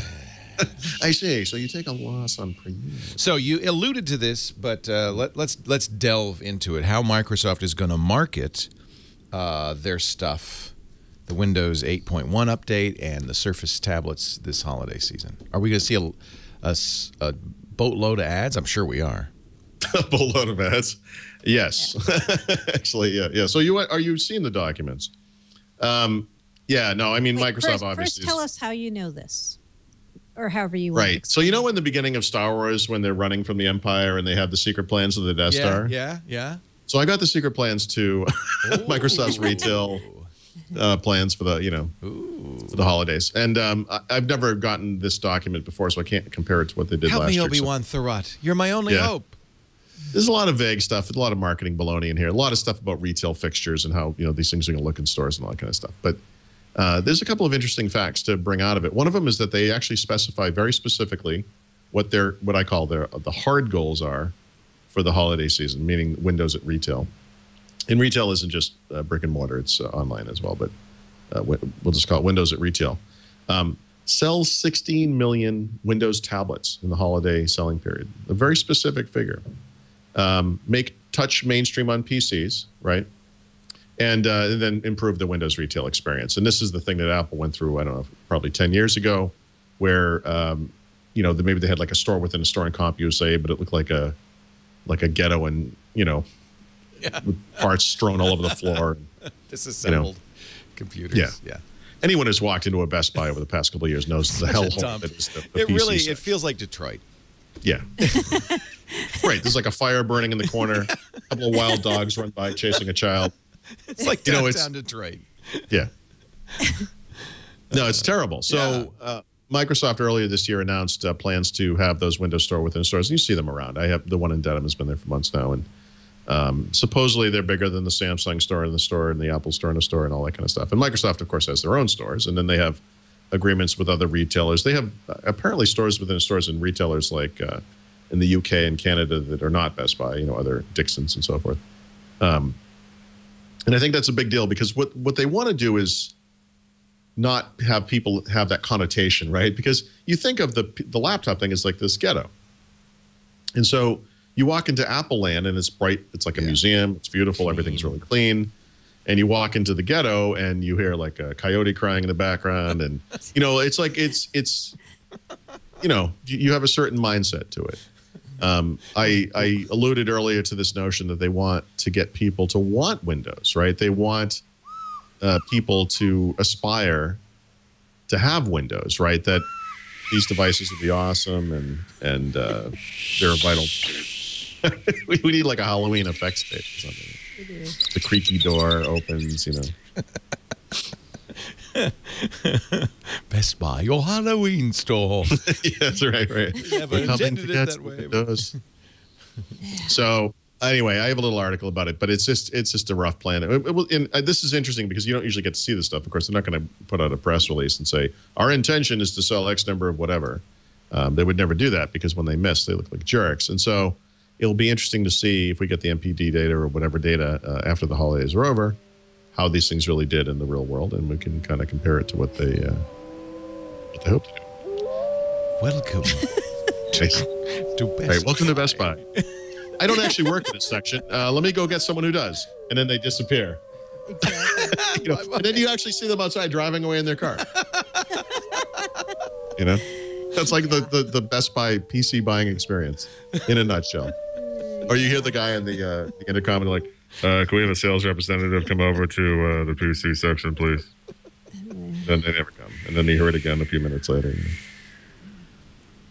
I was telling Paul, I just went to the big Best Buy that's on Fifth Avenue this week because I was thinking maybe I could buy a type keyboard for the Surface. There still isn't a Windows store in there at all. And there's just a table with a few Surfaces, and most of them weren't working. Nobody knew anything about them. I'm just like, what happened? They're using the Surfaces as like sawhorses to cut wood that they're going to use in the Apple store in a store. I saw a woman like looking at one, and I started trying to help her. I'm like, here's how this works, and then that's what happens. The customers end up helping each other out. Yeah, it's like Mad Max. It is. I so want a Windows store in that one, but I'm like, okay, no. It's terrible in there. I don't understand why it's so bad. I don't. Yeah.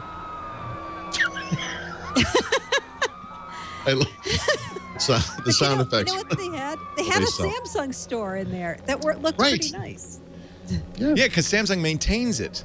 You can picture the kid saying, "Mommy, I don't want to be in here. Can I go to the Samsung?" I'm scared, Mommy.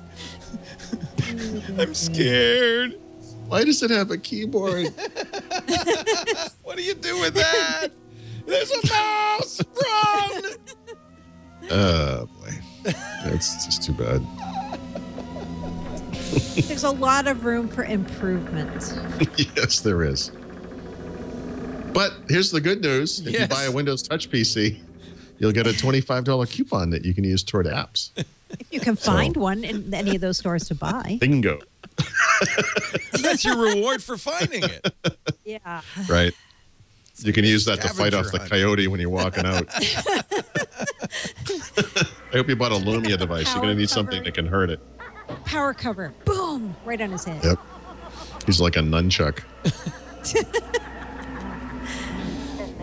Oh, here comes my Samsung rep. You know what's going to happen because this just happened, right? I'm going to get an email within the next 15 minutes from someone that says from Best Buy. You know, you're such a jerk. You know, you're always so down on Microsoft. You know, like I'm going to get this email now. See what you just made me do. I do that on purpose. Yep. I like to torture Paul. So there is one place we will see more ads Yeah. on your Surface. Yeah. So actually, Google apparently is trying this too. If you do a search for a brand name, But where would you do that search? right? Oh my God, they're tearing the flesh out of that tablet. I'm sorry. Turn that off now. Zombies ate my There's blood tablet. everywhere. This isn't a tablet, it's a PC. Oh my God.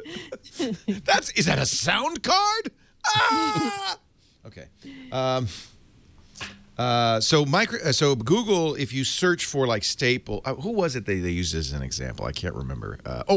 Southwest talking about- Airlines. And it's not always. They haven't turned it on everywhere. I think it's just a test. But you'll get if you search for a brand name like Southwest Airlines. I'm not getting it, but some people are getting a banner paid for by Southwest right up at the top, and it's big. So these Bing Hero ads, what do they look like? So you're talking about a banner ad? It's kind of, but it's in the search result. But it's a banner ad. Yeah. We all know how big a banner ad is, right? It's big. All right. So how would you compare that to a full screen ad? That's called a takeover. Can I make that happen? A year ago, I mentioned that the Bing apps in Windows 8 had ads in them, and they're not particularly awful. It's not like they're in your face. You have to go into the app a bit, and different people argued with me over whether this was something that was included in Windows or with Windows, this sort of semantic difference. Right. I sort of compared it to, what if you opened up Microsoft Paint and there was an ad in a pane on the side? I mean, that's that not app right. ships as part of Windows 2. Why is it okay in this app? Right. Right. People said it's amazing how accepting people can be of this kind of stuff. Someone said to me, "Did you expect to get Bing News for free forever?" Yes. If they include it as matter part of of the fact. operating system, yes, actually I do. I paid for it. So if I use Bing News, I will get ads in the results? Yeah, it's not horrible. But they are in there. But my point was simply not that these ads are unacceptable. That the very notion of putting ads inside of Windows is unacceptable because this is that slippery slope. It's going to get worse. Right. If this works, it will be worse. And I haven't written an article about this yet, but the Bing guys did a little blog post, and they put up a picture of what an ad could look like in Windows search now. And if you're familiar with how what they're calling smart search works in Windows 8.1, depending on the topic that you search for, if you search for something like Paris is a good example. In fact, let me just bring it up so I can look at it as I say it. Paris is a good example for me because I have documents on my hard drive that are related to Paris. I've got music that's related to Paris. I have photos and videos related to Paris. And those things kind of come up on the side of the screen. But then there's this beautiful, what Microsoft calls a hero graphic. You've got binders full of Paris. Yeah. It's basically a full screen photo of Paris with weather. Oh. Links to view it on the map. You can explore it in the travel app. You can read about it in Wikipedia. And there are attractions on the side. It's all this stuff. It's a very nice presentation. Microsoft made a big deal of this when they launched 8.1. They used Marilyn Monroe as one of the examples. It works with celebrities and famous people. Right. Okay, and then you kind of scroll over and there's web results. Okay. The thing is that hero graphic, they're talking about using that as an ad. And so if I search, Paris is not a good example, but maybe I search for Paris and Paris Hilton has a line of jewelry she's trying to sell, and that would be the ad. No. And that to me is undercutting the search, right? Yeah. That's crappy, I think. And how would you feel though if you found a Parisian boutique or something like that? I'm not going to find that in Bing search, Leo. Nobody advertised. part of the problem is that they've done a bad job of connecting your interest to the ad. I don't have a lot of interest in ads, but at all. Okay, fair enough. I mean, people have, so the example they use is a Land Rover, and so some people have said, Paul, you're searching for Land Rover. There's an ad for Land Rover that sounds like something you would want, except that what I want in Windows is not an ad for anything. It's Windows. Right. I really feel like this cheapens the whole experience. I don't want an ad in Windows. When I search Windows, I'm not searching the web. I mean, I am because that's how it works now, and I don't really like that personally, but I'm searching for something that is important to me that's on my computer or in my SkyDrive or whatever. And so Paris is kind of a weird example. Yeah. Oh, yeah. No, please do. Right. So I think the way this is going to work is if you use the universal search in Windows 8, Windows 8.1, you are going to find an ad, but it's going to be at the end of your stuff, right? So say you had already done a bunch of searches to buy a Land Rover, right? When you use Bing Universal Search, it'll bring up all the things you found first. At the end is going to be that hero ad. So why do you think that? Because that's how it worked on my. Remember, okay. I told you today. I saw it. I think they're testing it, and so I said to Paul, I entered Disney, right? I didn't have anything on my PC for Disney, so then I saw that hero ad come up. But is it only is it at the end because you're testing it? Or because they're testing it, or is it at the end because that's where it's going to be? Because right now those hero graphics are at the front. Now, I think it's going to be at the end because the way Bing Universal Search works is all your local results show up first, and as you scroll to the right, then you get the web results. So, by the way, I hope you're right. But my concern is, but now the ad's in there now, and it's not a banner ad, it's not a box ad like they have in Bing apps. It's like a it's a huge ad. It is. It's a full size ad. Like it takes up the tablet. It's like a full page magazine ad. Is what it looks like, right? Right. But it was very clear when I looked at it. It was going to be an ad. It wasn't confusing that maybe that was something I chose. And plus, I don't think. By the way, I don't think they're trying to confuse people. I just think that once now ads are part of it. But and now the expectation is the next version will have ads. We'll have more ads. Maybe they'll be a little closer to the front. I'm the last person who knows about this, but aren't ads integrated into Xbox? Like when you're skiing down a game, right? That drives me insane. Right. So I think it's going that way too. But on the Bing Hero ads right now, all we know is there's going to be certain companies that agree to test it out, and there's going to be a handful of keywords, right? Like how often am I going to type into my search engine Land Rover? Never. Right. And the presumption is as with Google, if you type a brand name, you want that you're looking for that brand name. Yeah. Leo, do you happen to have a Windows 8 screen there somewhere? No, I don't. Yeah, see if you can get. I just retried to see. Because the thing I'm worried about is the Xboxification of Windows. So if you could just imagine a Windows 8 start screen that has tiles on it. Yeah. And the way that these tiles kind of auto flow is that you can sometimes have these kind of blank spaces between the tiles. Right. Imagine if those were filled with ads. No. And that's I have this on my own home screen, not ads, but those empty spaces. And I wonder, because they've done it to the Xbox. I mean, what happens when Windows 9 comes out, or whatever, and they have the double, the biggest tile size thing as ads? That's what the Xbox looks like. Oh, I agree. And I think this is the future because advertisers are desperate to get your attention, and it's not working. My television, my Panasonic Viera, has ads in its smart TV interface. Now, I spent a lot of money on that TV. It's like when you buy on demand. You pay for pay stations on cable, and then you go to watch I'm already paying for the service, right? And then you go to pay for, or rather watch an on-demand show, like a movie you missed, or not a movie, a TV episode you missed, Homeland or whatever. And they still have the ads. They show ads on the front of it. Yeah. There are not ads in the show. Like, why would the on-demand one have ads? It's not. That's crazy. Yeah. So it's like Minority Report, right? Where the guy's walking around the city and ads follow him around that are tailored just Philip K. Dick really saw this coming, and he wrote a number of books where ads are on every surface, just like everywhere. Yeah.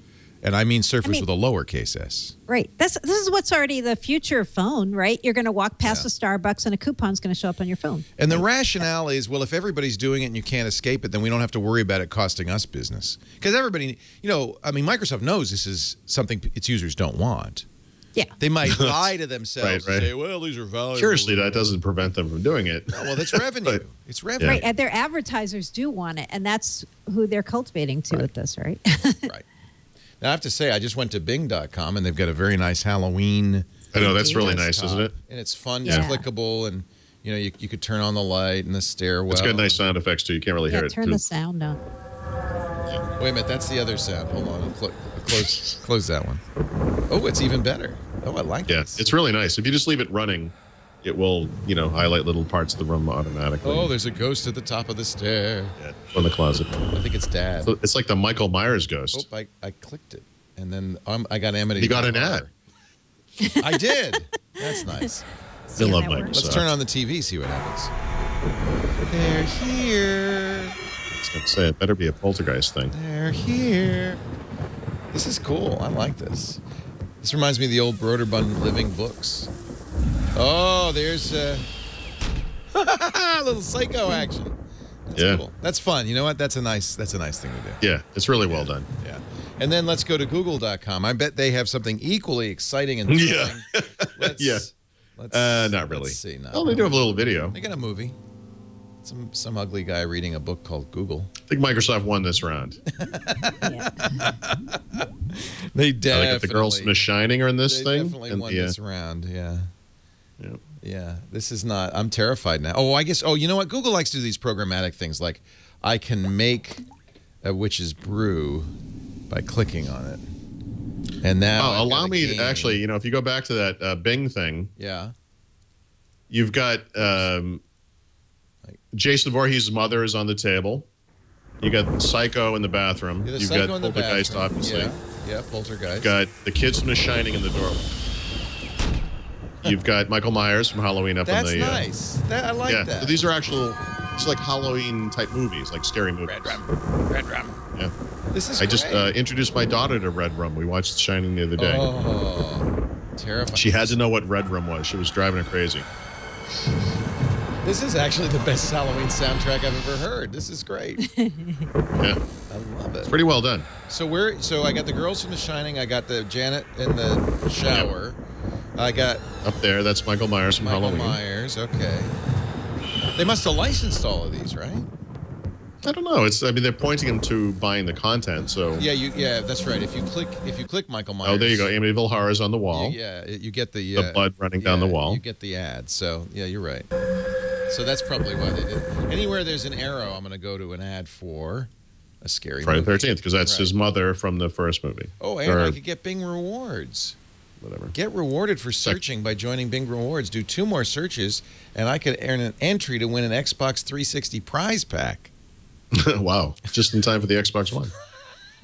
You got to update that. All right. It's Halloween. Yeah, that's nice. Meanwhile, Google, I still have to figure out which casket to click. Meanwhile, in Google. All right. It's like the night before Halloween or the night before Christmas. That's or whatever. Kind of, yeah. I watched Beetlejuice last night just to bring back. They're going to do a sequel to that with, what's his name? Michael. The Michael Keaton's going to be in the new one? Yeah, because if you think about it, that guy made up like Beetlejuice. It doesn't matter how old he is. He'd look great. I thought, who was the guy at the MTV Video Awards wearing the Michael Keaton Beetlejuice suit? I didn't see that. Robin Thicke. He's like, how does a guy, an everyday Joe such as myself? I love that movie. Yeah. He is, Michael Keaton just kind of so sashaying down the... so funny in that movie. Jesus. That's too... I love Halloween. So we haven't talked about the Microsoft reorg in about 3 or 4 weeks. We've just kind of been waiting, letting it simmer on the back burner. Is it soup yet? It's getting soupier or less soupy, maybe. I'm not sure which. They're starting to kind of move things around a little bit more inside after doing the big original reorg, which was putting people into 4 teams. One was the Universal Operating System team. Then there was apps and services and devices. So they're now kind of moving people among the divisions. And so I just found out this week that there a couple tweaks they've made recently to the teams is they're taking the Windows Embedded team out of the enterprise and cloud division, and they're putting them back in with Windows. And that makes a lot of sense, right? It was always weird that the embedded team sat with server and tools to me because they're using the same core Windows as Windows. So why not put them with Windows? So that makes Terry Myerson's org even bigger. He now gets Windows Embedded. And they took out a couple of things from the Unified Operating System team. They took out Windows Mail, Outlook.com, and the Calendar app teams. Those were all still in the Unified OS organization. Now they've taken them out. They're going with Chi Lu on the Applications and Services team. And an interesting little tip I got based on that was there's talk that at some point, I don't know when exactly, the Windows Mail and the Calendar apps are going to go away and be replaced by Outlook. Not Outlook.com, the actual Outlook app. And so before that happens... We could call it Outlook Express. You could. And it could be like a mini version of Outlook. Yeah. Wow. Mary Jo, do you remember the code name for Outlook Express? I do not. What is it? Athens. It was Athens. Nice. I believe so. Ding, ding, I think it was called Internet Mail and News originally. Was it? Okay. So is this kind of like bringing back Outlook Express, like a simple version of Outlook? Good question. They have a bunch of things now that kind of have the same names. Again, that's a little confusing, right? They've got Outlook, which is the actual Outlook app, and they have a version of that now on Windows RT that they've ported to it. And now they've got Outlook.com, which is the new name for Hotmail. Right. So all of these things now are together, being kind of munged together and called Outlook. And the tip, I know, the tip says maybe this Windows Mail app that the Windows team built that originally was so horrible when Windows 8 came out and is now a ton better in Windows 8.1, that may go away at some point and be supplanted by an Outlook app. That's all I know. I don't know if it's a mini version or the real version or a Metro version. I don't know. An app that looked like that had kind of an interface to go into Calendar and Contacts would be fine. That would nice be great. app. Yep. Yeah. And then the last piece of the reorg we found out about is, remember Perceptive Pixel, those big-ass displays? Not the tables, the displays. The 85-inch display Bill Gates was using for his Reddit AMA. And, Yep. And they erected one in London, right? Yeah. Did they? Yeah. Yeah, it's a Surface with a Perceptive Pixel screen. Yeah, yep. And you were using it in Fox News, too. Remember that Shepard video? Smith's big-ass tables, yeah. Yep. So they've taken the software team on Perceptive Pixel and they've put them also into the Unified Operating Systems team. Oh, that's interesting. Huh. Very interesting. Yeah. What does that portend? I know. So that's kind of interesting because originally that team was sitting with Office because there were a lot of synergies with what you could do with handwriting recognition in OneNote and Perceptive Pixel. And now they've taken at least the software part out and put them in with the operating system team. So that makes you say, what's going on there? What is the with software part? What do they do? I don't know exactly. They do handwriting recognition for one, so that makes sense, right? So that they go with the Windows team that's working on that as well. Teach Windows how to handle really high pixel density. Yeah. More elegantly. So it's pretty interesting when you kind of see where all these things are shaking out and how important the Terry Myerson org Unified Operating Systems is becoming. So that's your update on the reorg. I'm starting to like this guy. No, it just seems like he's making some good moves.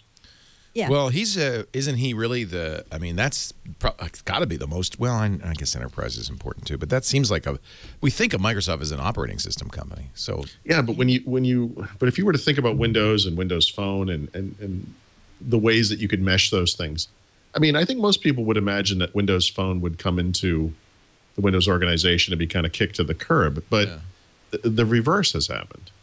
Yep. And that's fascinating to me that the guy responsible for Windows Phone is running their OS efforts. I mean, by the way, also a hint maybe at where the company sees that stuff going. But it's interesting. It's great. Yeah. The biggest group, though, revenue-wise, still is the enterprise division, Satya Nadella's division that does Windows Server, Azure, and all that. That's still bigger than Windows, and I think in the last quarter bigger than Office as well. Right. Interesting. Yeah, I mean, I'm just thinking, if you're a devices and services company, I mean, historically it's been OSs, but if you're a devices and services company, does that mean he's in the wrong division? I don't know. No, it's hard because, what's very confusing is you have Microsoft's reporting structure, how they're reporting results is not parallel to how they're organized internally with these engineering teams. So it's hard to figure out which products are doing well, which aren't, where they sit in the new orgs. I think that's probably somewhat intentional to hide the products that are not doing so well. Right. A lot of people are seeing a conspiracy theory there, right? That Microsoft can hide parts of the business that aren't doing very well by this new structure, which is, I suppose, fair. Nokia, so we update that? Yeah, quick. How long before? When does this happen? I mean, they bought them. I think this is yours, isn't it? No, it's you. You wrote about the EU part. Don't fight, kids. Yeah. One of you is going to have to do it. We can both do it. So Microsoft, they announced they were going to buy Nokia's handset and mobile division and services division. When was that? September, right? Yep. And they said at the time the deal was actually going to close in the early part of 2014. So a few things have to happen before that deal can close. One is they have to get antitrust approval in a variety of countries. They got India this week, but they haven't yet gotten the U.S. as far as I know. And I've never heard anything. They must have. How many countries do they have to get? I forget. They got to do the Koreas. They got to do Korea. I guess South Korea. And what determines it? That they do business there? That they have a division? I don't understand. I don't know. I don't know what determines that. That's a really good question. I don't know. How soon before a company can't merge without the approval of the world? Yeah. We got to fix that. That's crazy. It is right. Right. But the India thing was interesting, not only because they're first, because they kind of spelled it out. They said Nokia has this big cell phone business. Microsoft is not a competitor in that business. Thus, the market is not contracting by this purchase. We have no problem with that. And then on the reverse side, same thing. Yeah, sensible. But I think that's part of it. Depending on the country or the place, like Europe, I think has maybe more of a concern for competition, right? They seem to be a little more focused on the health of companies. In the United States, we seem to be a little more concerned about consumers and consumer choice. Will Microsoft buying Nokia eliminate consumer choice or reduce consumer choice? I think most people would agree no. Nor would this harm competition. Right. But Microsoft's had a lot of antitrust trouble in the EU, as we can recall, and they've had to pay a lot of fines there, right? So the EU said supposedly this week they're going to decide by December 4th if they think this is a good idea or not. And after that, if they say no, Microsoft has 10 days to make amends to their proposal to try to convince them. Yeah, so that's December 4th is an important date. The Indian strategy sounds sensible on the surface, but so to speak. But even if Microsoft's not in the phone business, by Microsoft buying Nokia, it does shrink the market because it tells every other Windows Phone manufacturer to get lost. Well, but it's not an important market. In other words, what I meant by the market was the market for smartphones. If Samsung and market, you're right. Well, if HTC and Samsung both said, "Hey, we're not going to make Windows phones anymore," right? I mean, I don't mean that personally. I mean, I think they should. I'd like. Yeah, big deal. I mean, from the perspective of those markets, I think it'd be okay. So, do we think this will be easy approval? Yeah, I do. I have no idea on the EU. I think they're a huge wild card. Right. And then statement. The other, the other thing that we have to watch another day is November 19th is a day when Nokia is holding a special shareholder meeting to let their shareholders decide if they want this to go forward. Yeah. And, that seems like it should be a shoo-in too, but there's been a lot of unrest in Finland about this whole deal because they don't like the idea of Microsoft taking away part of their big company. And I'm curious how that's going to go too. So, right. And I think the thing that's going to stick the hardest for people who are kind of traditional fans of Nokia, and by traditional, I, of course, mean European, this is a company that can no longer compete in the cell phone market for X number of years, right? And I think that's kind of a tough one. I wonder if there'll be some concession along those lines, that maybe Nokia could enter that market a little more quickly. Maybe they could enter the low end of the market or just the non-smartphone part of the market more quickly, something like that.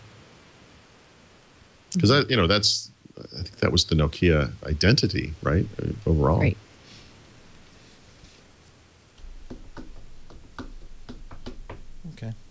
Mary Jo, any other November dates? No, that's about it. I think those are all the dates. Oh, well, and the November 19th date is also Microsoft's shareholder meeting. It happens to be the same day Nokia is having their shareholder meeting, which is interesting. And at the Microsoft shareholder meeting, they're voting on board members, and Steve Ballmer is up for consideration for a board seat. So that could be a fun meeting to watch, too. Does he? So he's not on the board now? No. Huh. I don't think he is. We're never going to get rid of this guy. Maybe he is. Maybe he is just because he's a CEO. I'm not 100% sure. A lot of times the CEO has a board seat, but that's not always the case. Yeah. I bet he is. I can look that up. We have ways to find out. Yes, we can find this answer. And you'll get a nice big ad. What CEO wouldn't want the previous CEO looking over his shoulder every day? I know. Well, he's got Bill Gates. He's got Bill Gates looking over his shoulder. It's like having the other pope out in the backyard while you're the new pope. So what could be? But it could be they could vote him off the board. I mean, it doesn't. Yeah, I don't expect that, but I mean, you never know. Things are crazy right now at Microsoft. Any insight into the CEO search at all? CEO search. No, we aren't getting any new signals. Last we heard is they're trying to do this before the end of the year, and they've still got a number of people they're talking to, and it hasn't been decided. Before the end of the year. They need a quorum. Yep, trying to do it before the end of the year. Probably after the shareholders meeting, I would think. Yeah, you don't want them coming in there with pitchforks and right. There's probably going to be some board meeting after that, and that I don't know if they'd want to do that before that or after that. Probably after. Is Bill getting booted? Nah, no. He's going to be voted on for a board seat, but of course he's going to get a seat. Okay. He'll have an honorary seat on the board after he's dead. I mean, I just, this company really has this what would Bill do kind of mentality. Yeah. And now all they have to do is ask him. So right. I think they like having him around. Yeah. And Paul's the most important topic of the week. Paul's got a little tear dripping down his cheek. They actually mentioned this when I mentioned ghosts. The chat room said, like the Indian in that pollution ad from the 1970s. Yeah. I don't think anybody listening has any idea what you're Wasn't that guy's name actually like Chief Strongbow or something? Yeah. Something like that. Indian pollution ad. Thank God for the internet. I know. The Crying Indian, it's called. This is like an Asimov story come to life. Our lives. It is. We live in the future. Yeah. So he's paddling down his creek in his canoe, and he sees newspapers, and he realizes the print industry is about to die. Yeah, not exactly. And he's so devastated that he rows over to the Budweiser plant and says, "Give me beer." Oh, he's sad because there's trash on his nice beach. Some people have a deep, abiding respect for the natural beauty that was once this country. Looks like Kevin Nealon. Some people don't. He does. He's got the Nealon nose. Okay, wait a minute. Here comes the tear. Ready? Wait for it. Indian tear. Keep America beautiful. So that little tear going down your cheek, not because of trash on the beach, not because of air pollution or newspapers in your creek, because Call of Duty Ghosts is 720p. Apparently not just this game. I've recently found out, like Battlefield 4, I guess, as well, will run natively in 720p resolution on the Xbox One and be upscaled to 1020p. On the PlayStation 4, these games, and I guess others, will run natively at 1080p. And what this suggests is that, for whatever reason, these games run better on the PS4, right? Because they can run it and still hit 60 frames per second. It suggests I ordered the wrong one. I know. So I thought about this a lot, and I wrote a little post about it because I'm a big Call of Duty guy. I probably haven't mentioned it too much, so maybe we should talk about it for 20 or 30 minutes. But No. it all goes back. No. So obviously, technically inclined people hear this and they make some decision and they get crazy. But I would just remind people that we need to really see what these things look like in the real world before we get too freaked out. Really? Yes, but more important, there are advantages of the Xbox platform that are very real and are what keep people like me on the Xbox as opposed to PlayStation. And with Call of Duty specifically, one of the big ones is that we get first grabs at DLC, downloadable content. And so when a Ghost comes out and you play through the single player campaign for a couple of weeks or whatever, most people are going to hop on multiplayer and they're going to play that game for the next year. And every couple of months, they're going to come up with additional maps and levels and things. Those things occur first on Xbox. And that's one of the reasons why people why far more people play Call of Duty today on the Xbox than they do on any other platform. And I still think that kind of advantage is a big deal. So we'll see. I mean, I intend to get both. I'll play it on both. We'll see. I made a decision, which in hindsight I may regret, to order the Xbox One launch edition and to pass on the PS4. Really? And now, of course, it's too late. They're out of stock on the PS4. Well, I have to wait. You know, you're never going to win on this kind of thing. The truth is, everyone who cares about this kind of thing has a very strong opinion about it. There are PlayStation guys, there are Xbox guys, there are the PC guys were just laughing from the outside. Yeah, because it's 1080p the PC. Sure, it could be higher than 1080p. Yeah, and you can sit right up against a 30-inch screen and really get some. Yeah, and it's going to be great when you get online and you can play 17 other people. So that's a lot of fun. But every platform has different advantages and disadvantages. Yeah. The other thing I would just say, generally speaking, is when the PlayStation 3 came out, 8 years ago now, or 7 years ago, I guess in that case, there was a lot of talk about how it was technically more sophisticated than the 360, and the same people who were talking about this stuff now were talking about that then. I think 7-8 years into it, we compare the games that came out on both, and games look beautiful on both platforms. They play really fast on both platforms. And what it comes down to as far as which one you might prefer, aside from things like I like the hand controller or whatever, I'm a Sony guy, whatever. You look at the exclusive games, you look at the advantages that come with certain games and so forth. And I just prefer the Xbox stuff overall. Although there are a couple of games I would have liked to have played on the PlayStation 3, of course. But I still think there are advantages to the Xbox. And so I guess I'm just trying to tell people not to freak out, and like I am inside, I'm dying. Every moment that I'm speaking, a little piece of me is chipping off. But well, and the other thing I'm really disappointed is that all the games I'm not a shoot 'em up kind of guy, and the games I was most excited about, like Watch Dogs, are well delayed. The launch titles are not really compelling. Titanfall's delayed. Well, Titanfall's another good example of platform locking, though, because that game will only be on the Xbox. Will not be on PlayStation in March. But yeah, so we'll see. Well, but it's still, I had to order. It doesn't just happen in November and it's over. I mean, this is like a year. This is an investment that will last for years, Leo. It's not a tablet. I had to order Dead Rising 3. I hate zombie games. And Rise, this Roman game, just to have something to play. Yep. And those will be visually stunning, I'm sure. No, you mentioned two titles that'll be 720p. Is this an indicator that because of a underpowered sub? Well, it could be. So in other words, when you hear about one title being 720p, that's not a big deal necessarily. If you're not too sophisticated about it, you could say this proves that the PlayStation 4 is better. Right. I think the slightly more nuanced view is the company that's making this, for whatever reason, the engine they're using, the tools they're using, map a little bit better to the PlayStation development environment, whatever it might be. There might be a slightly different view of that. The problem is the other company, the other game that's making this is Battlefield 4. It's a completely different company. The fact that game also is having the same situation where to get the same frame rate, they have to lower the resolution, does perhaps suggest that the Xbox One doesn't prove, but suggests maybe that the Xbox One is not as technically powerful as the PlayStation 4. We'll see. I mean, things improve with the video game titles over time as developers, have more experience with the platform and how the different, little gotchas on each and so forth. And so I like, and I like Kinect better than Move. I'm interested in the, the media aspects of it, and the non-gaming aspects of the Xbox One. I prefer Xbox overall, and that's not going to change, I don't think. But I will look at this stuff. I mean, I for all my Xbox stuff, I mean, the truth is, 99% of the time I'm on an Xbox, I'm playing Call of Duty. So that in some ways, is Call of Duty more important than Xbox? Is Call of Duty more important than life? Is the real question.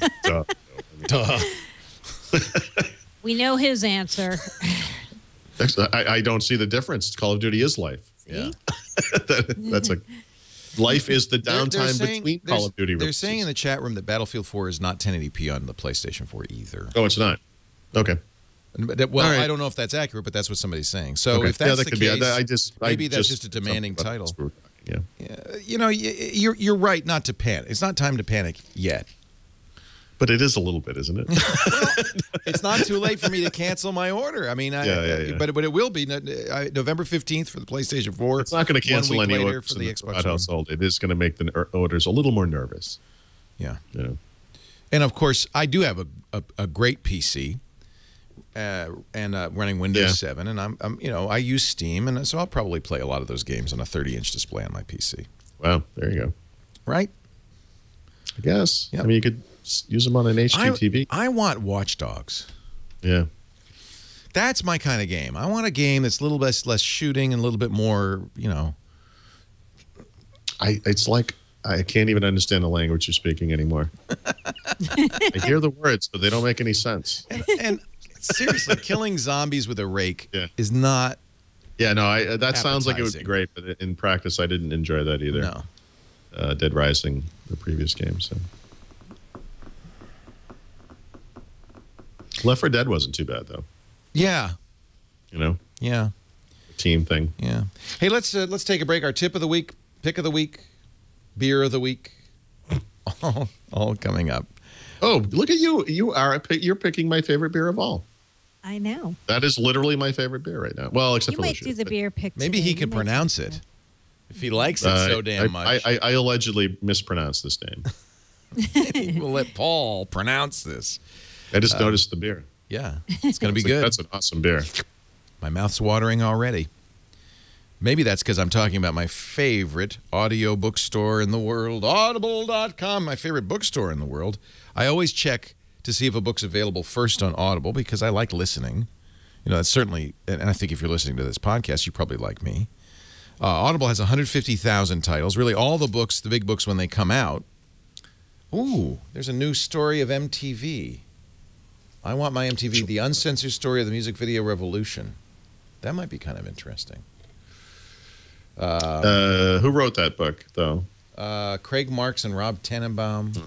So the original VJs wrote a book this past year that was actually really interesting. I don't know if it's on, but yeah, that would be interesting too. Well, you know what? I bet if I click this, it will show me. Much like Amazon, you could see then related books or books. People who bought this also bought. I don't see it. The Ultimate History of Video Games from Pong to Pokemon. How cool would it have been for the VJs to have done the voices for the audience? Yeah. Hi, right? I'm Adam Curry. I remember when I first heard about MTV. Yep. I was busy smoking ganja in my penthouse flat on the Lower East Side. Barry Diller called me and said, "Imagine 99 Luftballons." Jeez. He's almost a being of pure light. He is. With what was it? He used to say $60,000 worth of airplane strapped to his butt or something. I don't remember. More than that. It's nice. Our show brought to you by Audible.com. You can get your free audiobook. That book is not available. It's but the books I just mentioned are the MTV book, and Paul's got a book we just described does not exist. Yeah, the one I invented, written by narrated by Adam Curry. No. Actually, maybe I should look. I bet Adam's done books on Audible.com. He's got a great smoky kind of a voice. I especially like it when he lights up while he's reading. Yeah, don't even try. You know? No, he's not narrated anything on Audible. So Audible does have 150,000 titles, every kind of literature, fiction, nonfiction. I listen to a lot of history, as does Paul. We like the thrillers, too. I'm just finishing. I listened to a refresher of Ender's Game because the movie's coming out tonight. Yeah. Yep. And I listened. They made a new version that is Orson Scott Card wrote a dramatization, a 7-hour dramatization, which I loved. It's so fun to listen to radio plays. So that was great. And now I'm all ready to watch the movie. That would be a good choice. What are you listening to these days, Mr. Thoreau? So I'm listening to all kinds of stuff. I may be recommending a book called Catastrophe 1914 by Max Hastings, one of the best World War II historians, but I'm not far enough into that one. It's about World War I, obviously. Brandon Watson, a friend of mine who used to work on the Windows Phone team, now works at Amazon, actually recommended Masters of Doom, which is a I have that. Yes. Probably 10 years old. Great book. But the audio book just came out like a year ago. It's read by Will Wheaton, and so I picked that one up. And so I read the book years ago. It's about John Carmack and John Romero and how they started id Software and wrote the Wolfenstein games and, well, before that, some other stuff, but also obviously Doom and Quake. And they had their own little drama going on there. It's an amazing story. They obviously changed a lot of stuff. I guess I did previously recommend the Everything Store, that Jeff Bezos book. And I think, but that's as I'm thinking about it, I think Mary Jo was asking about whether it would be interesting, from kind of a tech industry perspective. Very timely, There are 2 chapters in there that people should read or listen to, and then just from a tech perspective, I mean, obviously a lot of it's just about Amazon and selling things and how they do their business and so forth. But there's a chapter in there on the cloud computing stuff, S3 and A9 and AWS and all that stuff. Amazing. And then the chapter about the Kindle. Those 2 are back to back. That alone, to me, justifies the price. That's an incredible story. And it's funny because I kind of cover Amazon. I write about Amazon. I use their products, but I still kind of have a hard time thinking of them as tech innovators. But the truth is, they really are. And this is that part of the book anyway, I think would be interesting to people. I'm always looking for stuff that's tech industry related. I'm going to have a good one next week or maybe 2 weeks from now as well, but we'll get to that. Some interesting stuff. So that's a selection of what I'm reading. As you can see, this Jeff Bezos book, the Amazon book, is $19.95 to members, but you can get it free if you go to audible.com/windows. You'll be signing up for the gold account. This is how I get books, is most affordable ways, via subscription, monthly subscription. The gold account is a book a month. You also get a daily audio summary of the New York Times or the Wall Street Journal, your choice, which is nice. I just think, this is worth the try. It's not going to cost you anything. It's free for the first 30 days. Cancel anytime in that first 30 days. The book you pick is yours to keep forever. Audible.com/windows. And try it today. I love it. Audible.com/windows. Pack NW in our chat room says, yikes, I have 6 credits. That's like Christmas Day. Yep. That's awesome. You'd think that 6 credits, it would make it easy. But the problem is, it's not. There's so many great books. It's like, I don't know. I used to love to go to the bookstore and just browse and then come home with a stack of books. It's like that. You just love it. And I've been listening to such great books. So many great books. Pack's downloading Masters of Doom right now. Thank you, Paul, for the recommendation. Yeah. I'm also listening to some Stephen King stuff. I don't want to freak people out with that too much. But it's Halloween. I know I've recommended a lot of that this year. Audible.com/windows. Paul Thurrott, your tip of the week. So I don't remember how this first came up, but earlier in the year, there was this notion of whether you could plug an Ethernet adapter into a Windows RT device and have it work. And the answer was that you couldn't. And the reason had something to do with these drivers would compile to RT just fine, but it interrupted the power management stuff to some degree that, people would experience problems and so forth. And so Microsoft disabled it. And then last week, I was browsing around on the Surface support site. I came across a document about the Ethernet adapter that they sell for the Surface. And it explicitly mentioned that it worked with Surface 2 and Surface RT if you had upgraded to Windows 8.1. I thought that was really interesting because that's completely different than what they had been saying before. And so I ordered one to test it. Since I ordered it, they changed the page, and now it says that it only works with Surface Pro. In other words, with Windows 8 devices, PCs. Drat. But thanks to someone who follows me on Twitter, he discovered a way to make it work, and it does work. I've tested it. In fact, he's uncovered ways to make it work for virtually any Ethernet adapter, any USB-based Ethernet adapter. I happen to have the Surface one, of course, because I ordered it. But it does work. I mean, the question is whether this is going to impact the battery life of the device or the reliability of the device. My understanding, however, is that Microsoft intends to turn this on officially soon. And so if this is a pressing concern for you and you need Ethernet for whatever reason, you can make it work. And so I don't have the step-by-step in my own post. I linked to the guy who figured it out. So you should check that out if you do have this need. Good tip. And I'm presuming you're thinking this is with a USB Ethernet adapter. Right. Yeah. Yep. I guess there's basically just two chipsets, So right. The Microsoft one uses a Realtek, and the other ones all use ASIC, and it works. Software pick of the week. It's about time. I could just tell you. Yeah. Well, I guess so. It turns out there are various versions of this. Go figure. But I believe that Nokia was the one that tweeted about this today, which is why I thought this was kind of cool.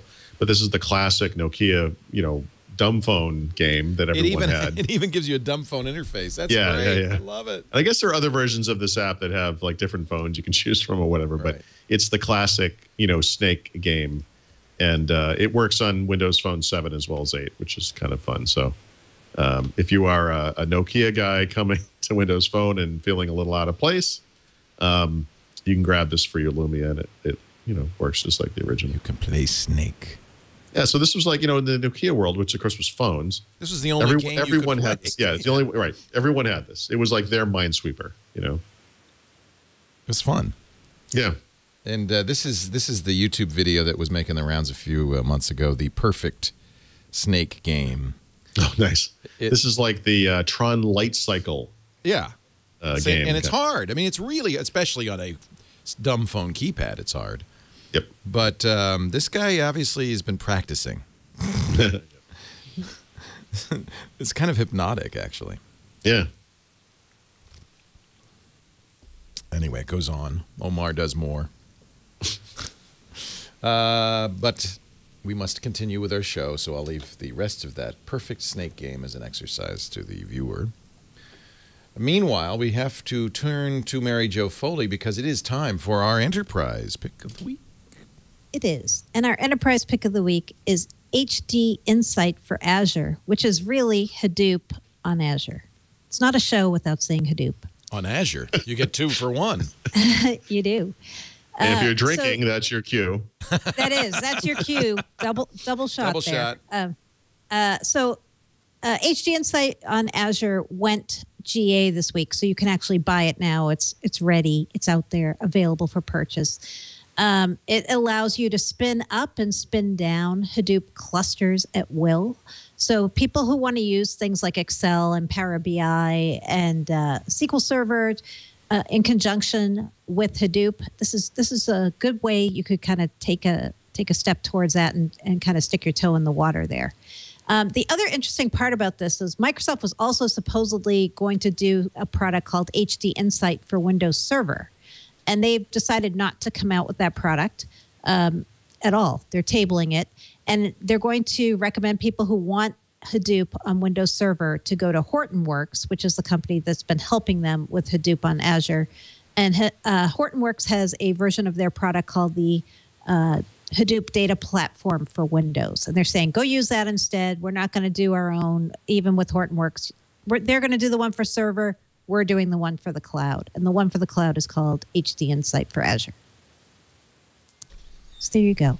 All your Hadoops in one place. Our code name of the week. Yeah, the code name of the week. And I don't know if either of you guys know the correct pronunciation for this code name. I think it's Subra, S-U-B-R-A. I'd say Subra too, but I don't know what it refers to.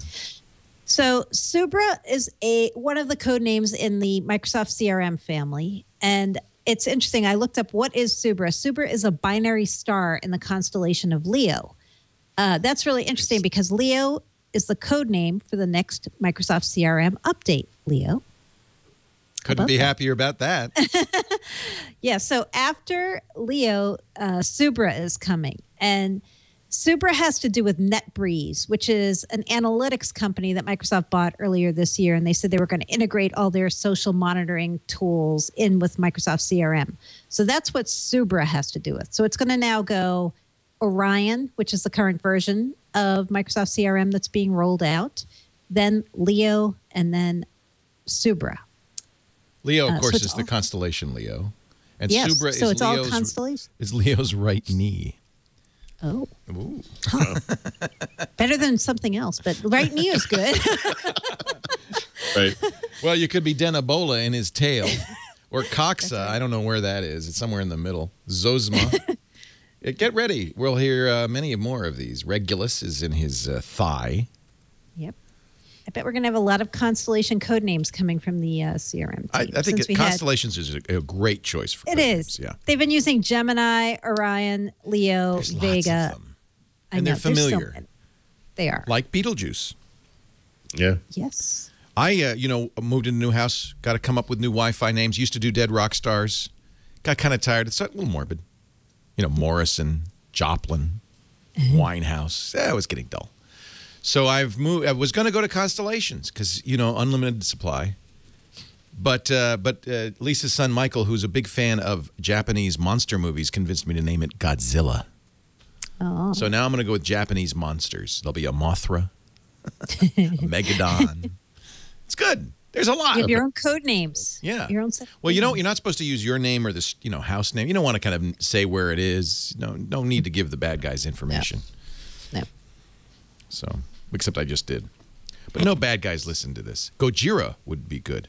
Ooh, that's a good one. Gojira. That's the original. That's the real name, for God's sake. Maybe I'll change it. It's not too late. Gojira. Before Ironsides was added to it. I'm liking it. Speaking of Ironsides, time to drink some beer. Yeah.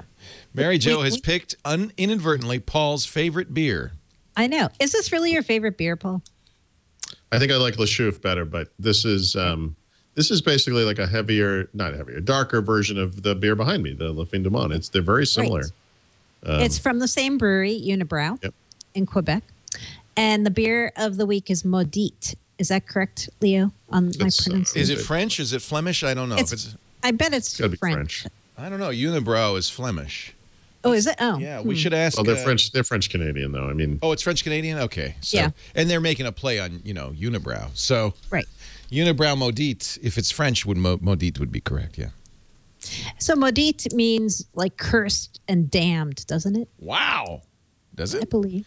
I got to get Frederic in here. We've got our own tame Belgian right here in the studio. Yeah, we were looking for a beer that was kind of a Halloween theme, so curse seemed kind of good. Yeah. And this is a Belgian strong dark. It's like 8%. It tastes delicious. It tastes like fruits, like figs and raisins. Curse. It's a verb to curse or damn someone. So, it's a good beer for Halloween, right? Holy moly, yeah. Here comes Halloween. It's very good. Yeah, it's very strong. Yep. And it's very tasty. It's got all those nice fruits. Yep.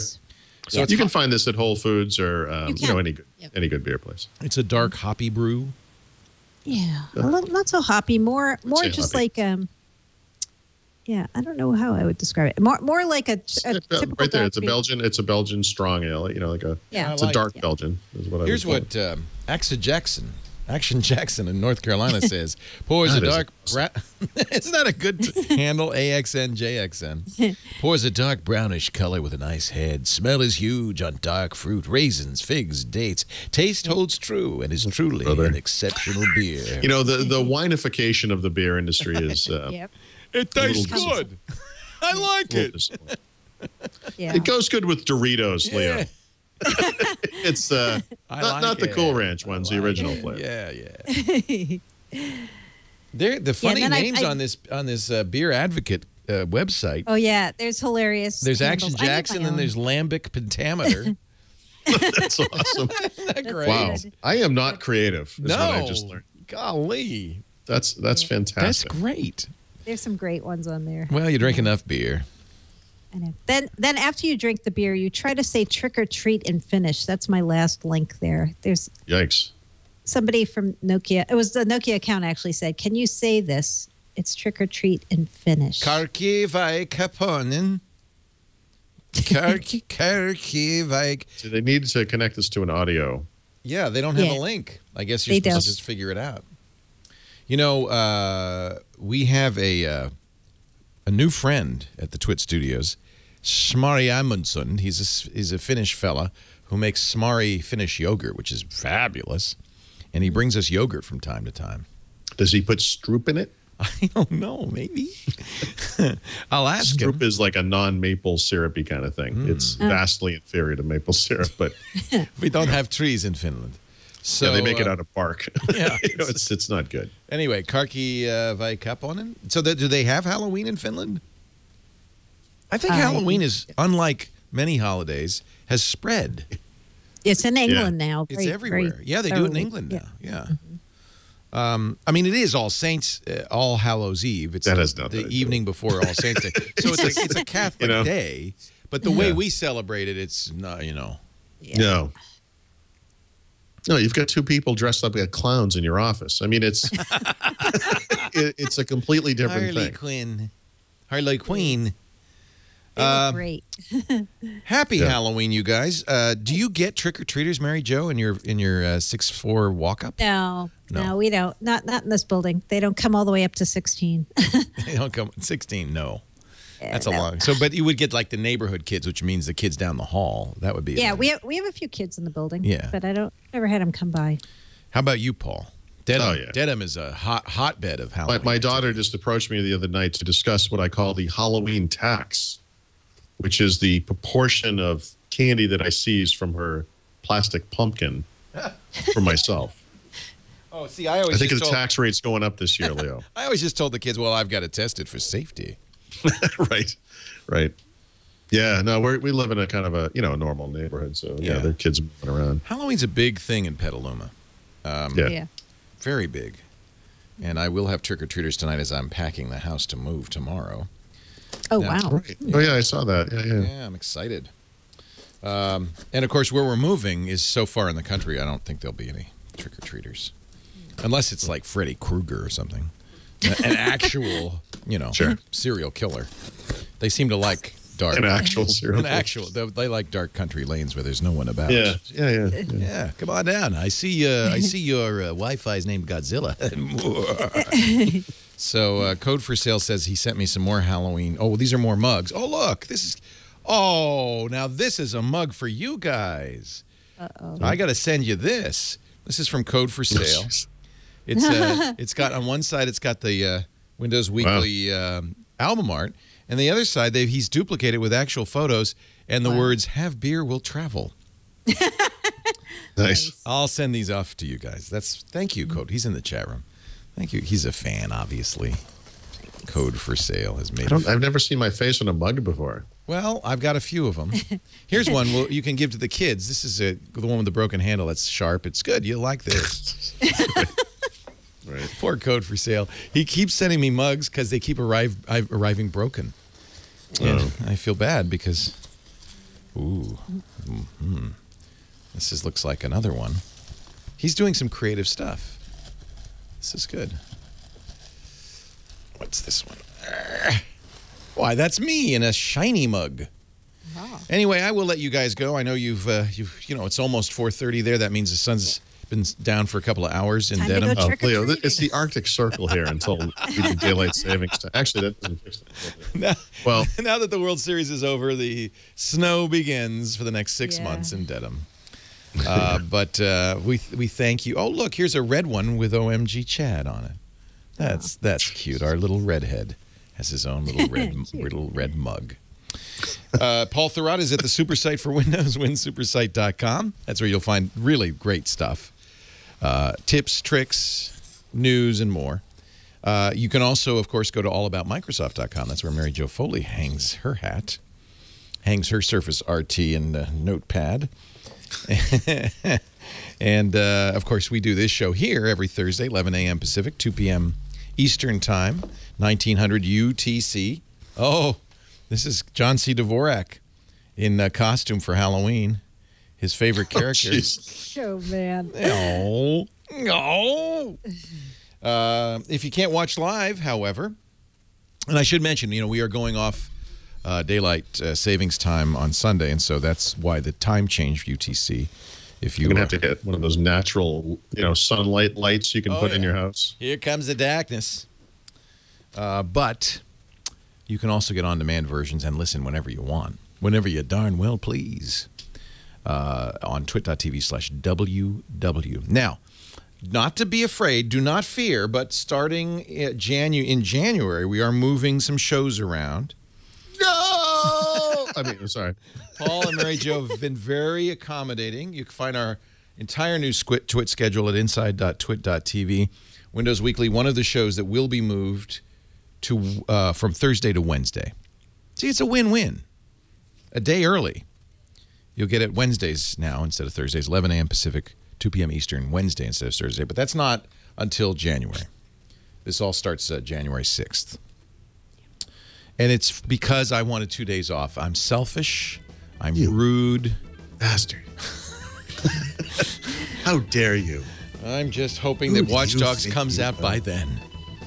So I'll have something to do on my days off. Thank you, Paul. Thank you, Mary Jo. And thank you all for watching. We'll see you next time on Windows Weekly.